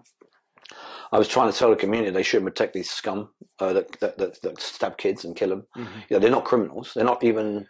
They're nothing. You know, they're worse than paedophiles. They're worse than rapists because they've taken out a young kid's life. That's, you know, but people defend these fucking idiots and they protect them in their communities, but they shouldn't. So I stand up and say, in my community, I'm a known criminal. I was a criminal. And I don't care if someone calls me a grass or a snitch or whatever. If you stab a kid, I will put you in. That's it. Yeah. You know, because you know what, you'll probably do more good going into prison and learning from that fucking mistake than teaching someone else that because you're on the run, it's okay, you know, and they're looking up to you. But I started doing that. As I said, you know, I got into a situation where I couldn't let people down. I started doing talks in schools. Mm-hmm. And I went to the units, you know, where the worst kids were. Yeah. And I suffer from dyslexia. You know, believe it or not, even though I wrote like those 10 books now. You've got 10 books, yeah. I'll show you in a minute. But I got dyslexia, and I can always remember going into the unit, and these kids are very tough. They've got a lot of bravado, and they're very in your face, you know. And I let them speak and everything else for a few minutes, and then I explained to them about prison. About the dangers, you know, coming out yourself 3 times a day. You know, when you go to the gym, you're going to get attacked if you owe money, if you owe anything. When you go to your breakfast, dinner and tea, you know, and then you got to go and exercise. These are the danger points. But also there's a nighttime economy inside prison. There's the screaming, there's the music, there's the shouting, there's the bells going off when people are committing suicide. Yeah. And there's a smell, you know, and people don't really talk about the smell of prison. No, they don't. It fucking reeks. You know, you've got people smoking gear in their cells. You got people shitting, you know, and most of the prisons now you have to share on remand. You have to share. So you now have to go into a cell where you got someone defecating in front of you 3 times a day, going to piss 4 or 5 times a day. You got their tooth decay, their BO, their socks, everything, you know, and they're smoking in the cell, and you got to put up with that. So there's nowhere to go, and you're in that environment 24 hours a day. It's good that you spout that message, mate, because you know, you never really hear about all of that stuff. You know, when these guys are walking around in their £1,000 trainers and £500 jeans and that lot, they're not thinking of all of that stuff. There's not enough awareness being made with it all. That's what we try and do with, as you know, that I've got a knife crime charity. You know, we try and raise the awareness on that front. That, you know, you might class yourself as a family out on the streets, but when you go to jail, you're on your own. Yeah, it's as a. Yeah, when I was away, you know, people have phones and everything else, yeah. Yeah, you're banging like 24 hours a day. You come out for association for an hour, yeah, if you're lucky. And then you do these little videos where you're like, look at me, I got my suntan lotion there, I got my new trainers here, I got my PlayStation and everything else. Life is good. You know, and we put it out on social media. But, you know, it's all bollocks. Yeah. Because, you know, for 23 hours or the other 23 hours, you're sitting there, you know, and you're bored shitless. You know, your family have moved on. You know, when you do a life sentence, you know, the first 4 or 5 years, you know, go really quick, you know, because it's all new. You know, you meet new friends, you know, you're going to education, you're doing all these little things, you know. Then all of a sudden, everyone starts moving on again. You're still there. Yeah. Then you've got to do another 6 years. And that 6 years gets really long. You get to the point where you just get panic attacks. You start thinking, is this ever going to fucking end? You know, and then family members die. People get married. All your friends that said they were going to look after you have got jobs and they've all fucking changed. So that bravado and that brothership has all disappeared. You know, the thing that I killed someone for and done all this for, they've all moved on. They learned from me coming in here. Yeah. And they said they was going to look after me forever. They've all moved on. No one's sending me no fucking money. And all of a sudden, you do that next 6 years, and then you've got to start the next 6 years. And then you're going through the parole board. You've got to do all these courses. And then you do everything. You do the courses, you don't get in no trouble, you only had to fight for fucking 6 years.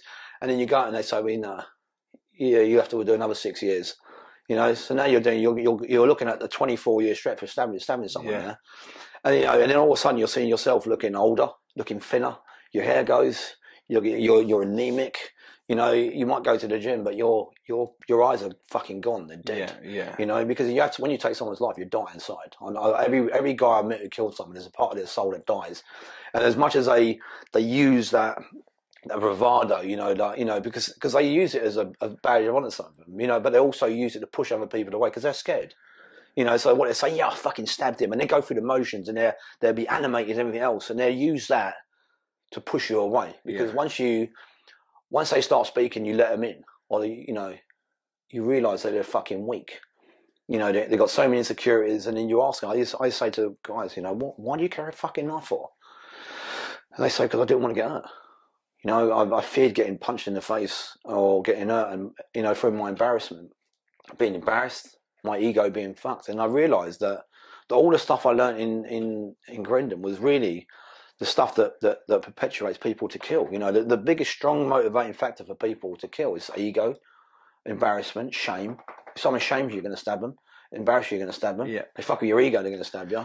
And bravado, all these things. And so that's why I wrote a book. It's about early intervention. It's going to come out next year. I've read it already. We're just editing it now. But it's about early intervention. But everything I learned through Grendon about tolerance, ego, and everything else, and I put that all into a book. I'm hoping that I'm going to give it out free anyway, because I'm going to get it printed, and it's going to be for nothing. We're going to give it to the knife crime just to empower, because it is all about early intervention. Knife crime is about early intervention. We're not going to solve this. We can talk until we're blue in the face. We can open playgrounds, everything else. But the kids that go to the stab people don't go to the fucking playground. They don't go to the youth centres. The good kids go to the play centres. The good kids go to the youth centres and everything else and do the apprenticeships. But there was a part of society that is dark. Yeah, they come from single parent families. They've got no money. They think they're doing really good.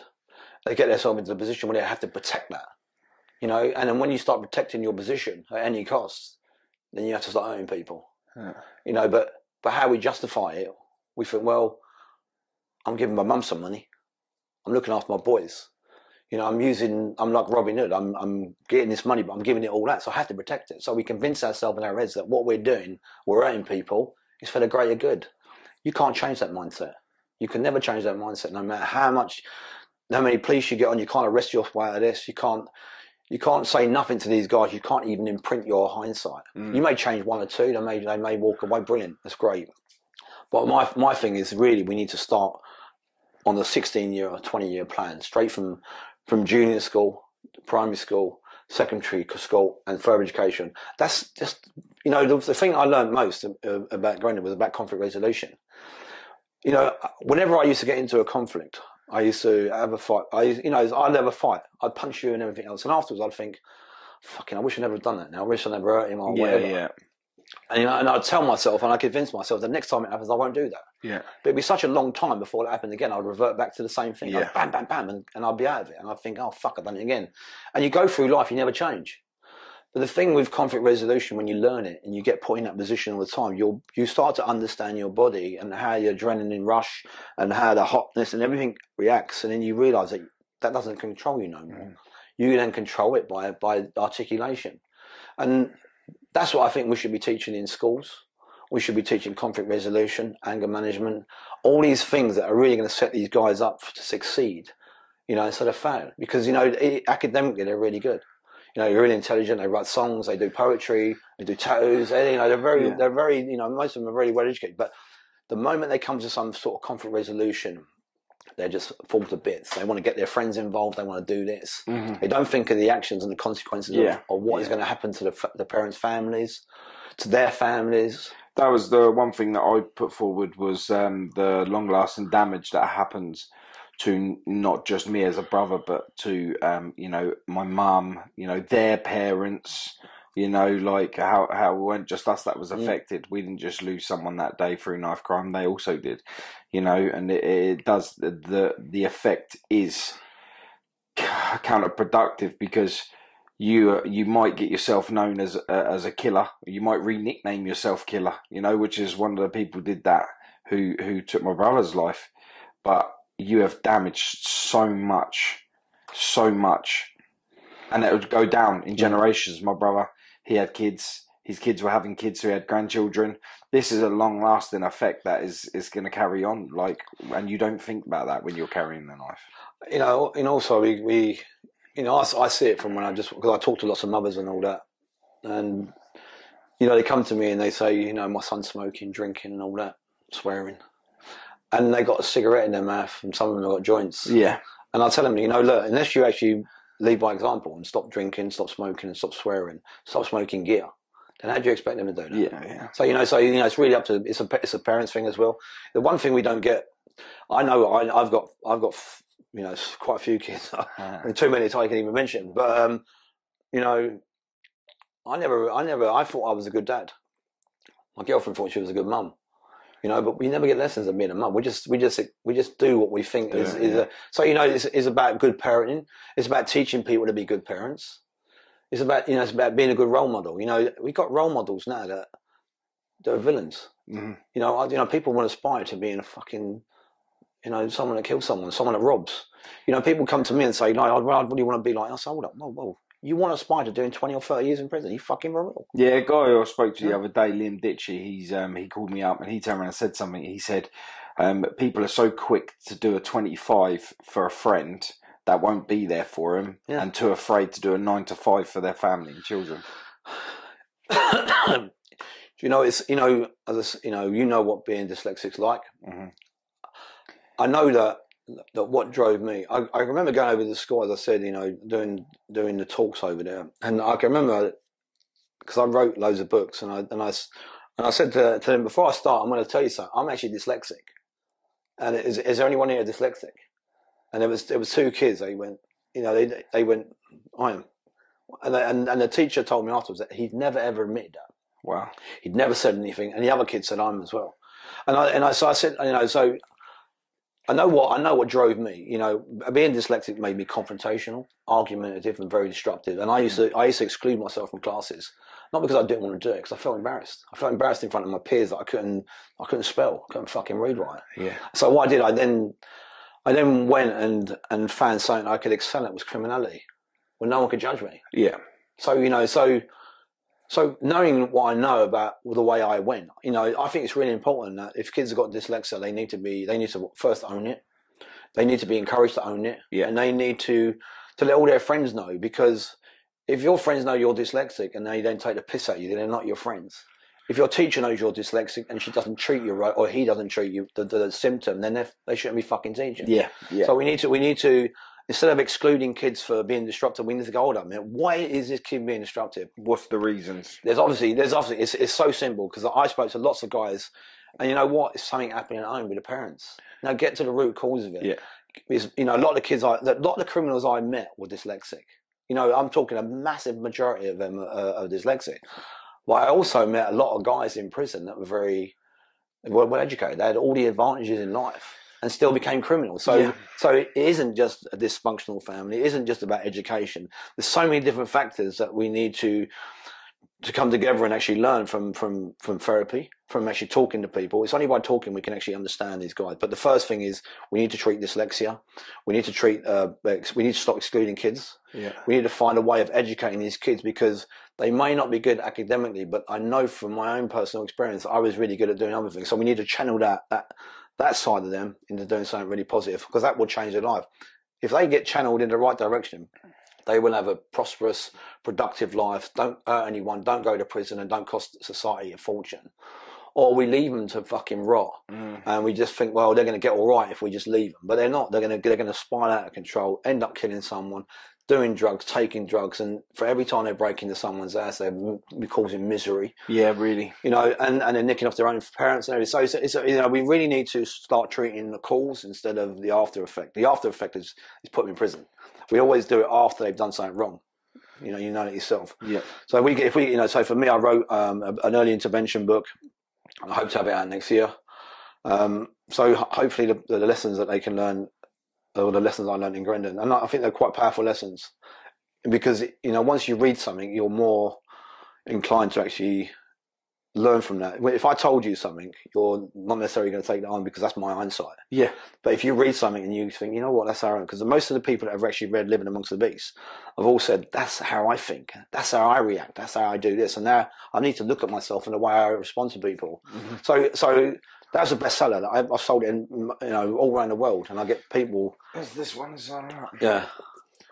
I get people all around saying it empowered me to talk about my abuse, talk about my childhood, because I talk about my childhood and how it affected my life. You know, if I never came from such a dysfunctional family in the beginning, and I had someone to correct my my dyslexia, my life would have been so much different. Yeah.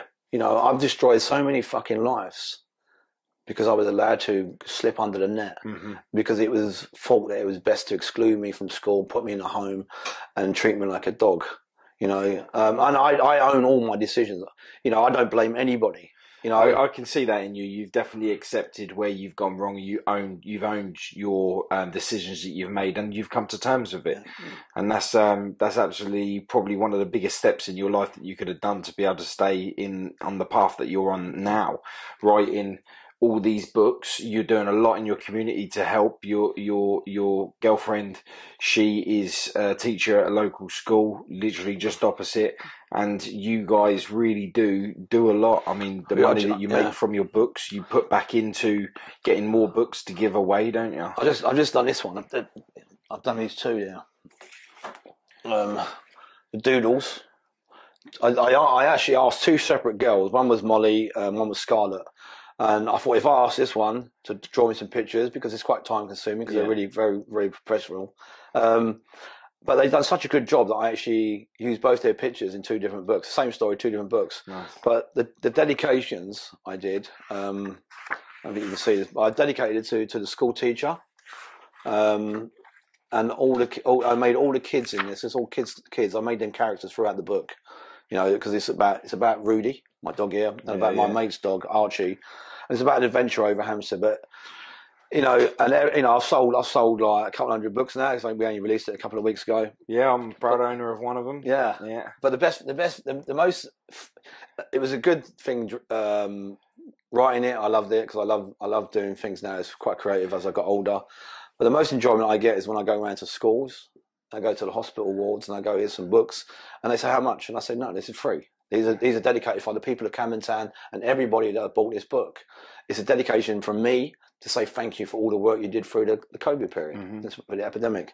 And you know what? Seeing some of the looks on their faces, it really touches me. You know? Yeah.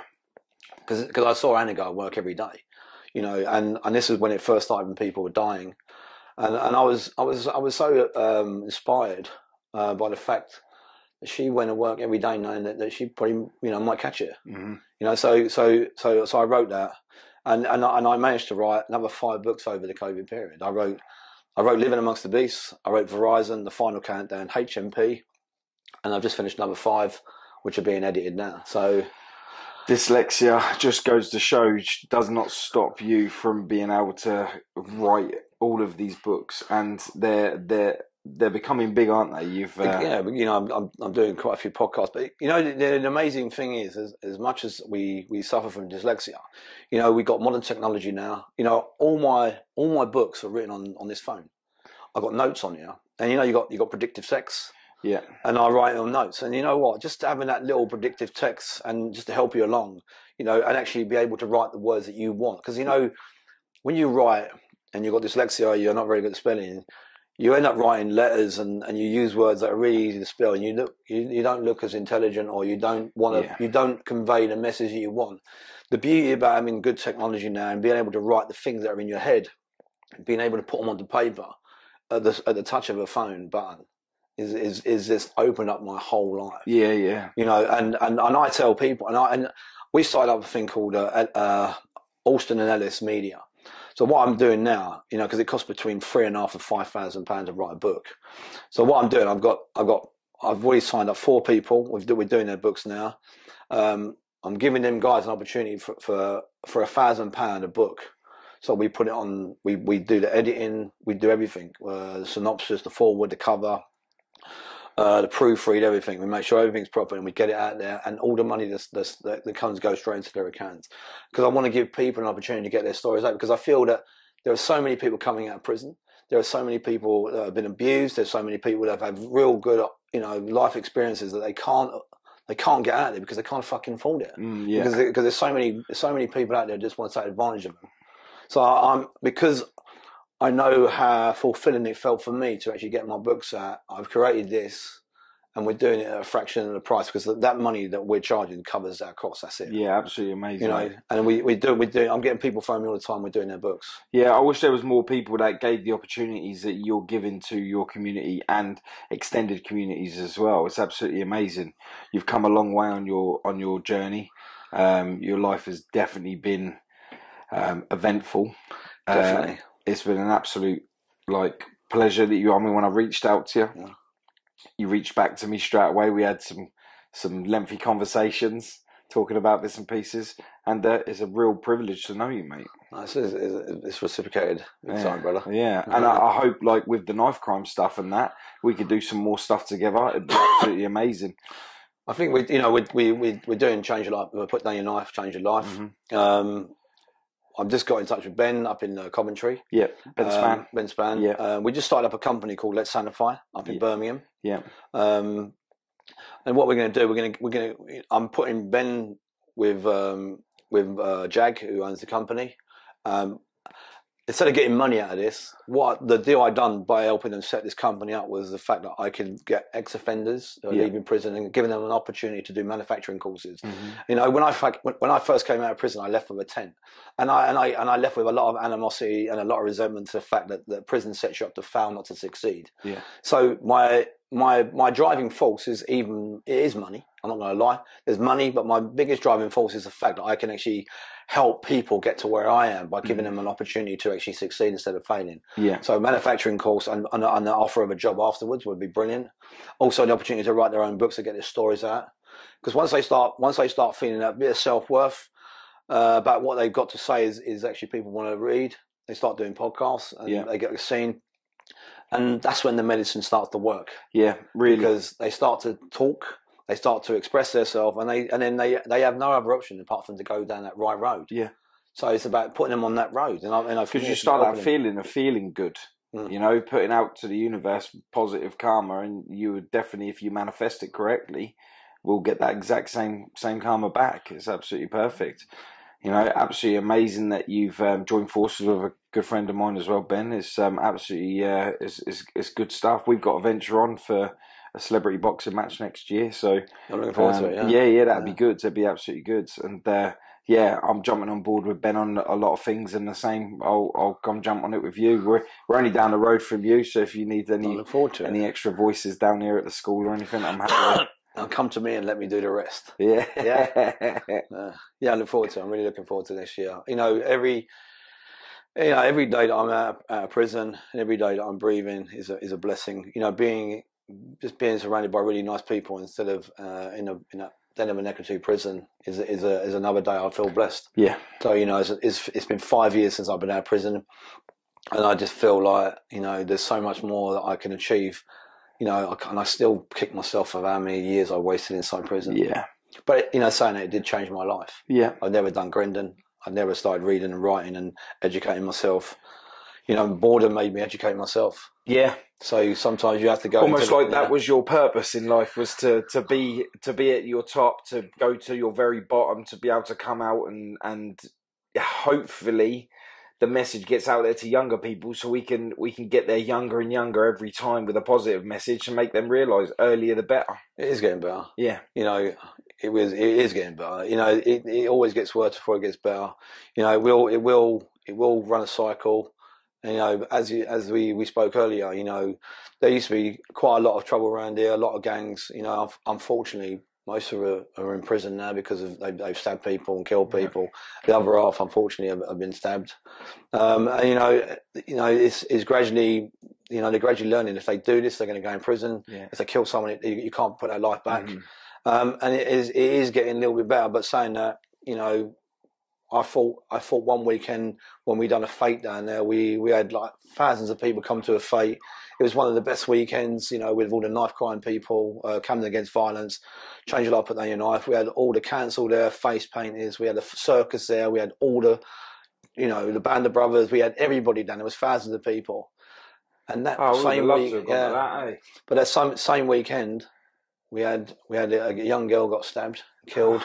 We had one guy got mistaken identity, got shot, and we had another guy basically got decapitated down Camden Town.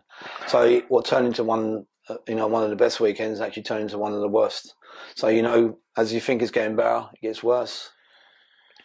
Yeah. But, you know, it will get better. Yeah, just keep pushing for that positive message, mate, and hopefully we'll get people. Yeah. On I think people like you, people like Ben.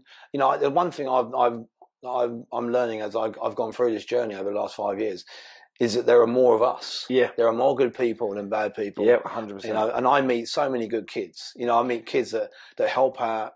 They you know, they work in food banks. They dig gardens for people. They paint old people's houses. You know, they're doing lots of apprenticeship. And I see these kids all the time. And it really it bugs me to death that on all these media programs, we are always talking about the bad kids. We really should be putting these other kids to the forefront and saying, this is what you could be like, because this is what's really happening. There are some really good kids in this community. Yeah. They're doing some great things. Yeah, definitely. And we should champion them as well. 100%. Instead of looking at all the bad that's happening in our community. Yeah. I totally agree with you on that one, mate. What a podcast. So I hope it hits the spot. Oh, mate, listen, that's going to reach out to you. The message is positive, and that's what I love, you know. You know, I love the journey. I love the outcome. I love the fact that you're still hungry to do good. And I just appreciate you so much for helping me get that message out there. Without people like yourself, mate, who's been through the mill, this message is impossible, you know. So thanks for your time, especially on a Sunday. I really appreciate it. Thanks for inviting me into your home. Thanks for letting us meet your celebrity dog. And your story will go on and echo through these youngsters' minds. Thank you so much. Is there anything you'd like to add or anything? Do you know what? I just, you know, there's more to come. You know, we're gonna keep pushing forward the message. You know, but it's really about taking responsibility for yourself. 100%. You are, you know, you are what you yourself, think. Yeah, you are what you think. You know, if you can change your thought process and start thinking completely different, you know, then you will change. All about manifestation, isn't it? Yeah. Brilliant. Again, thank you so much. Really appreciate it. Thank you.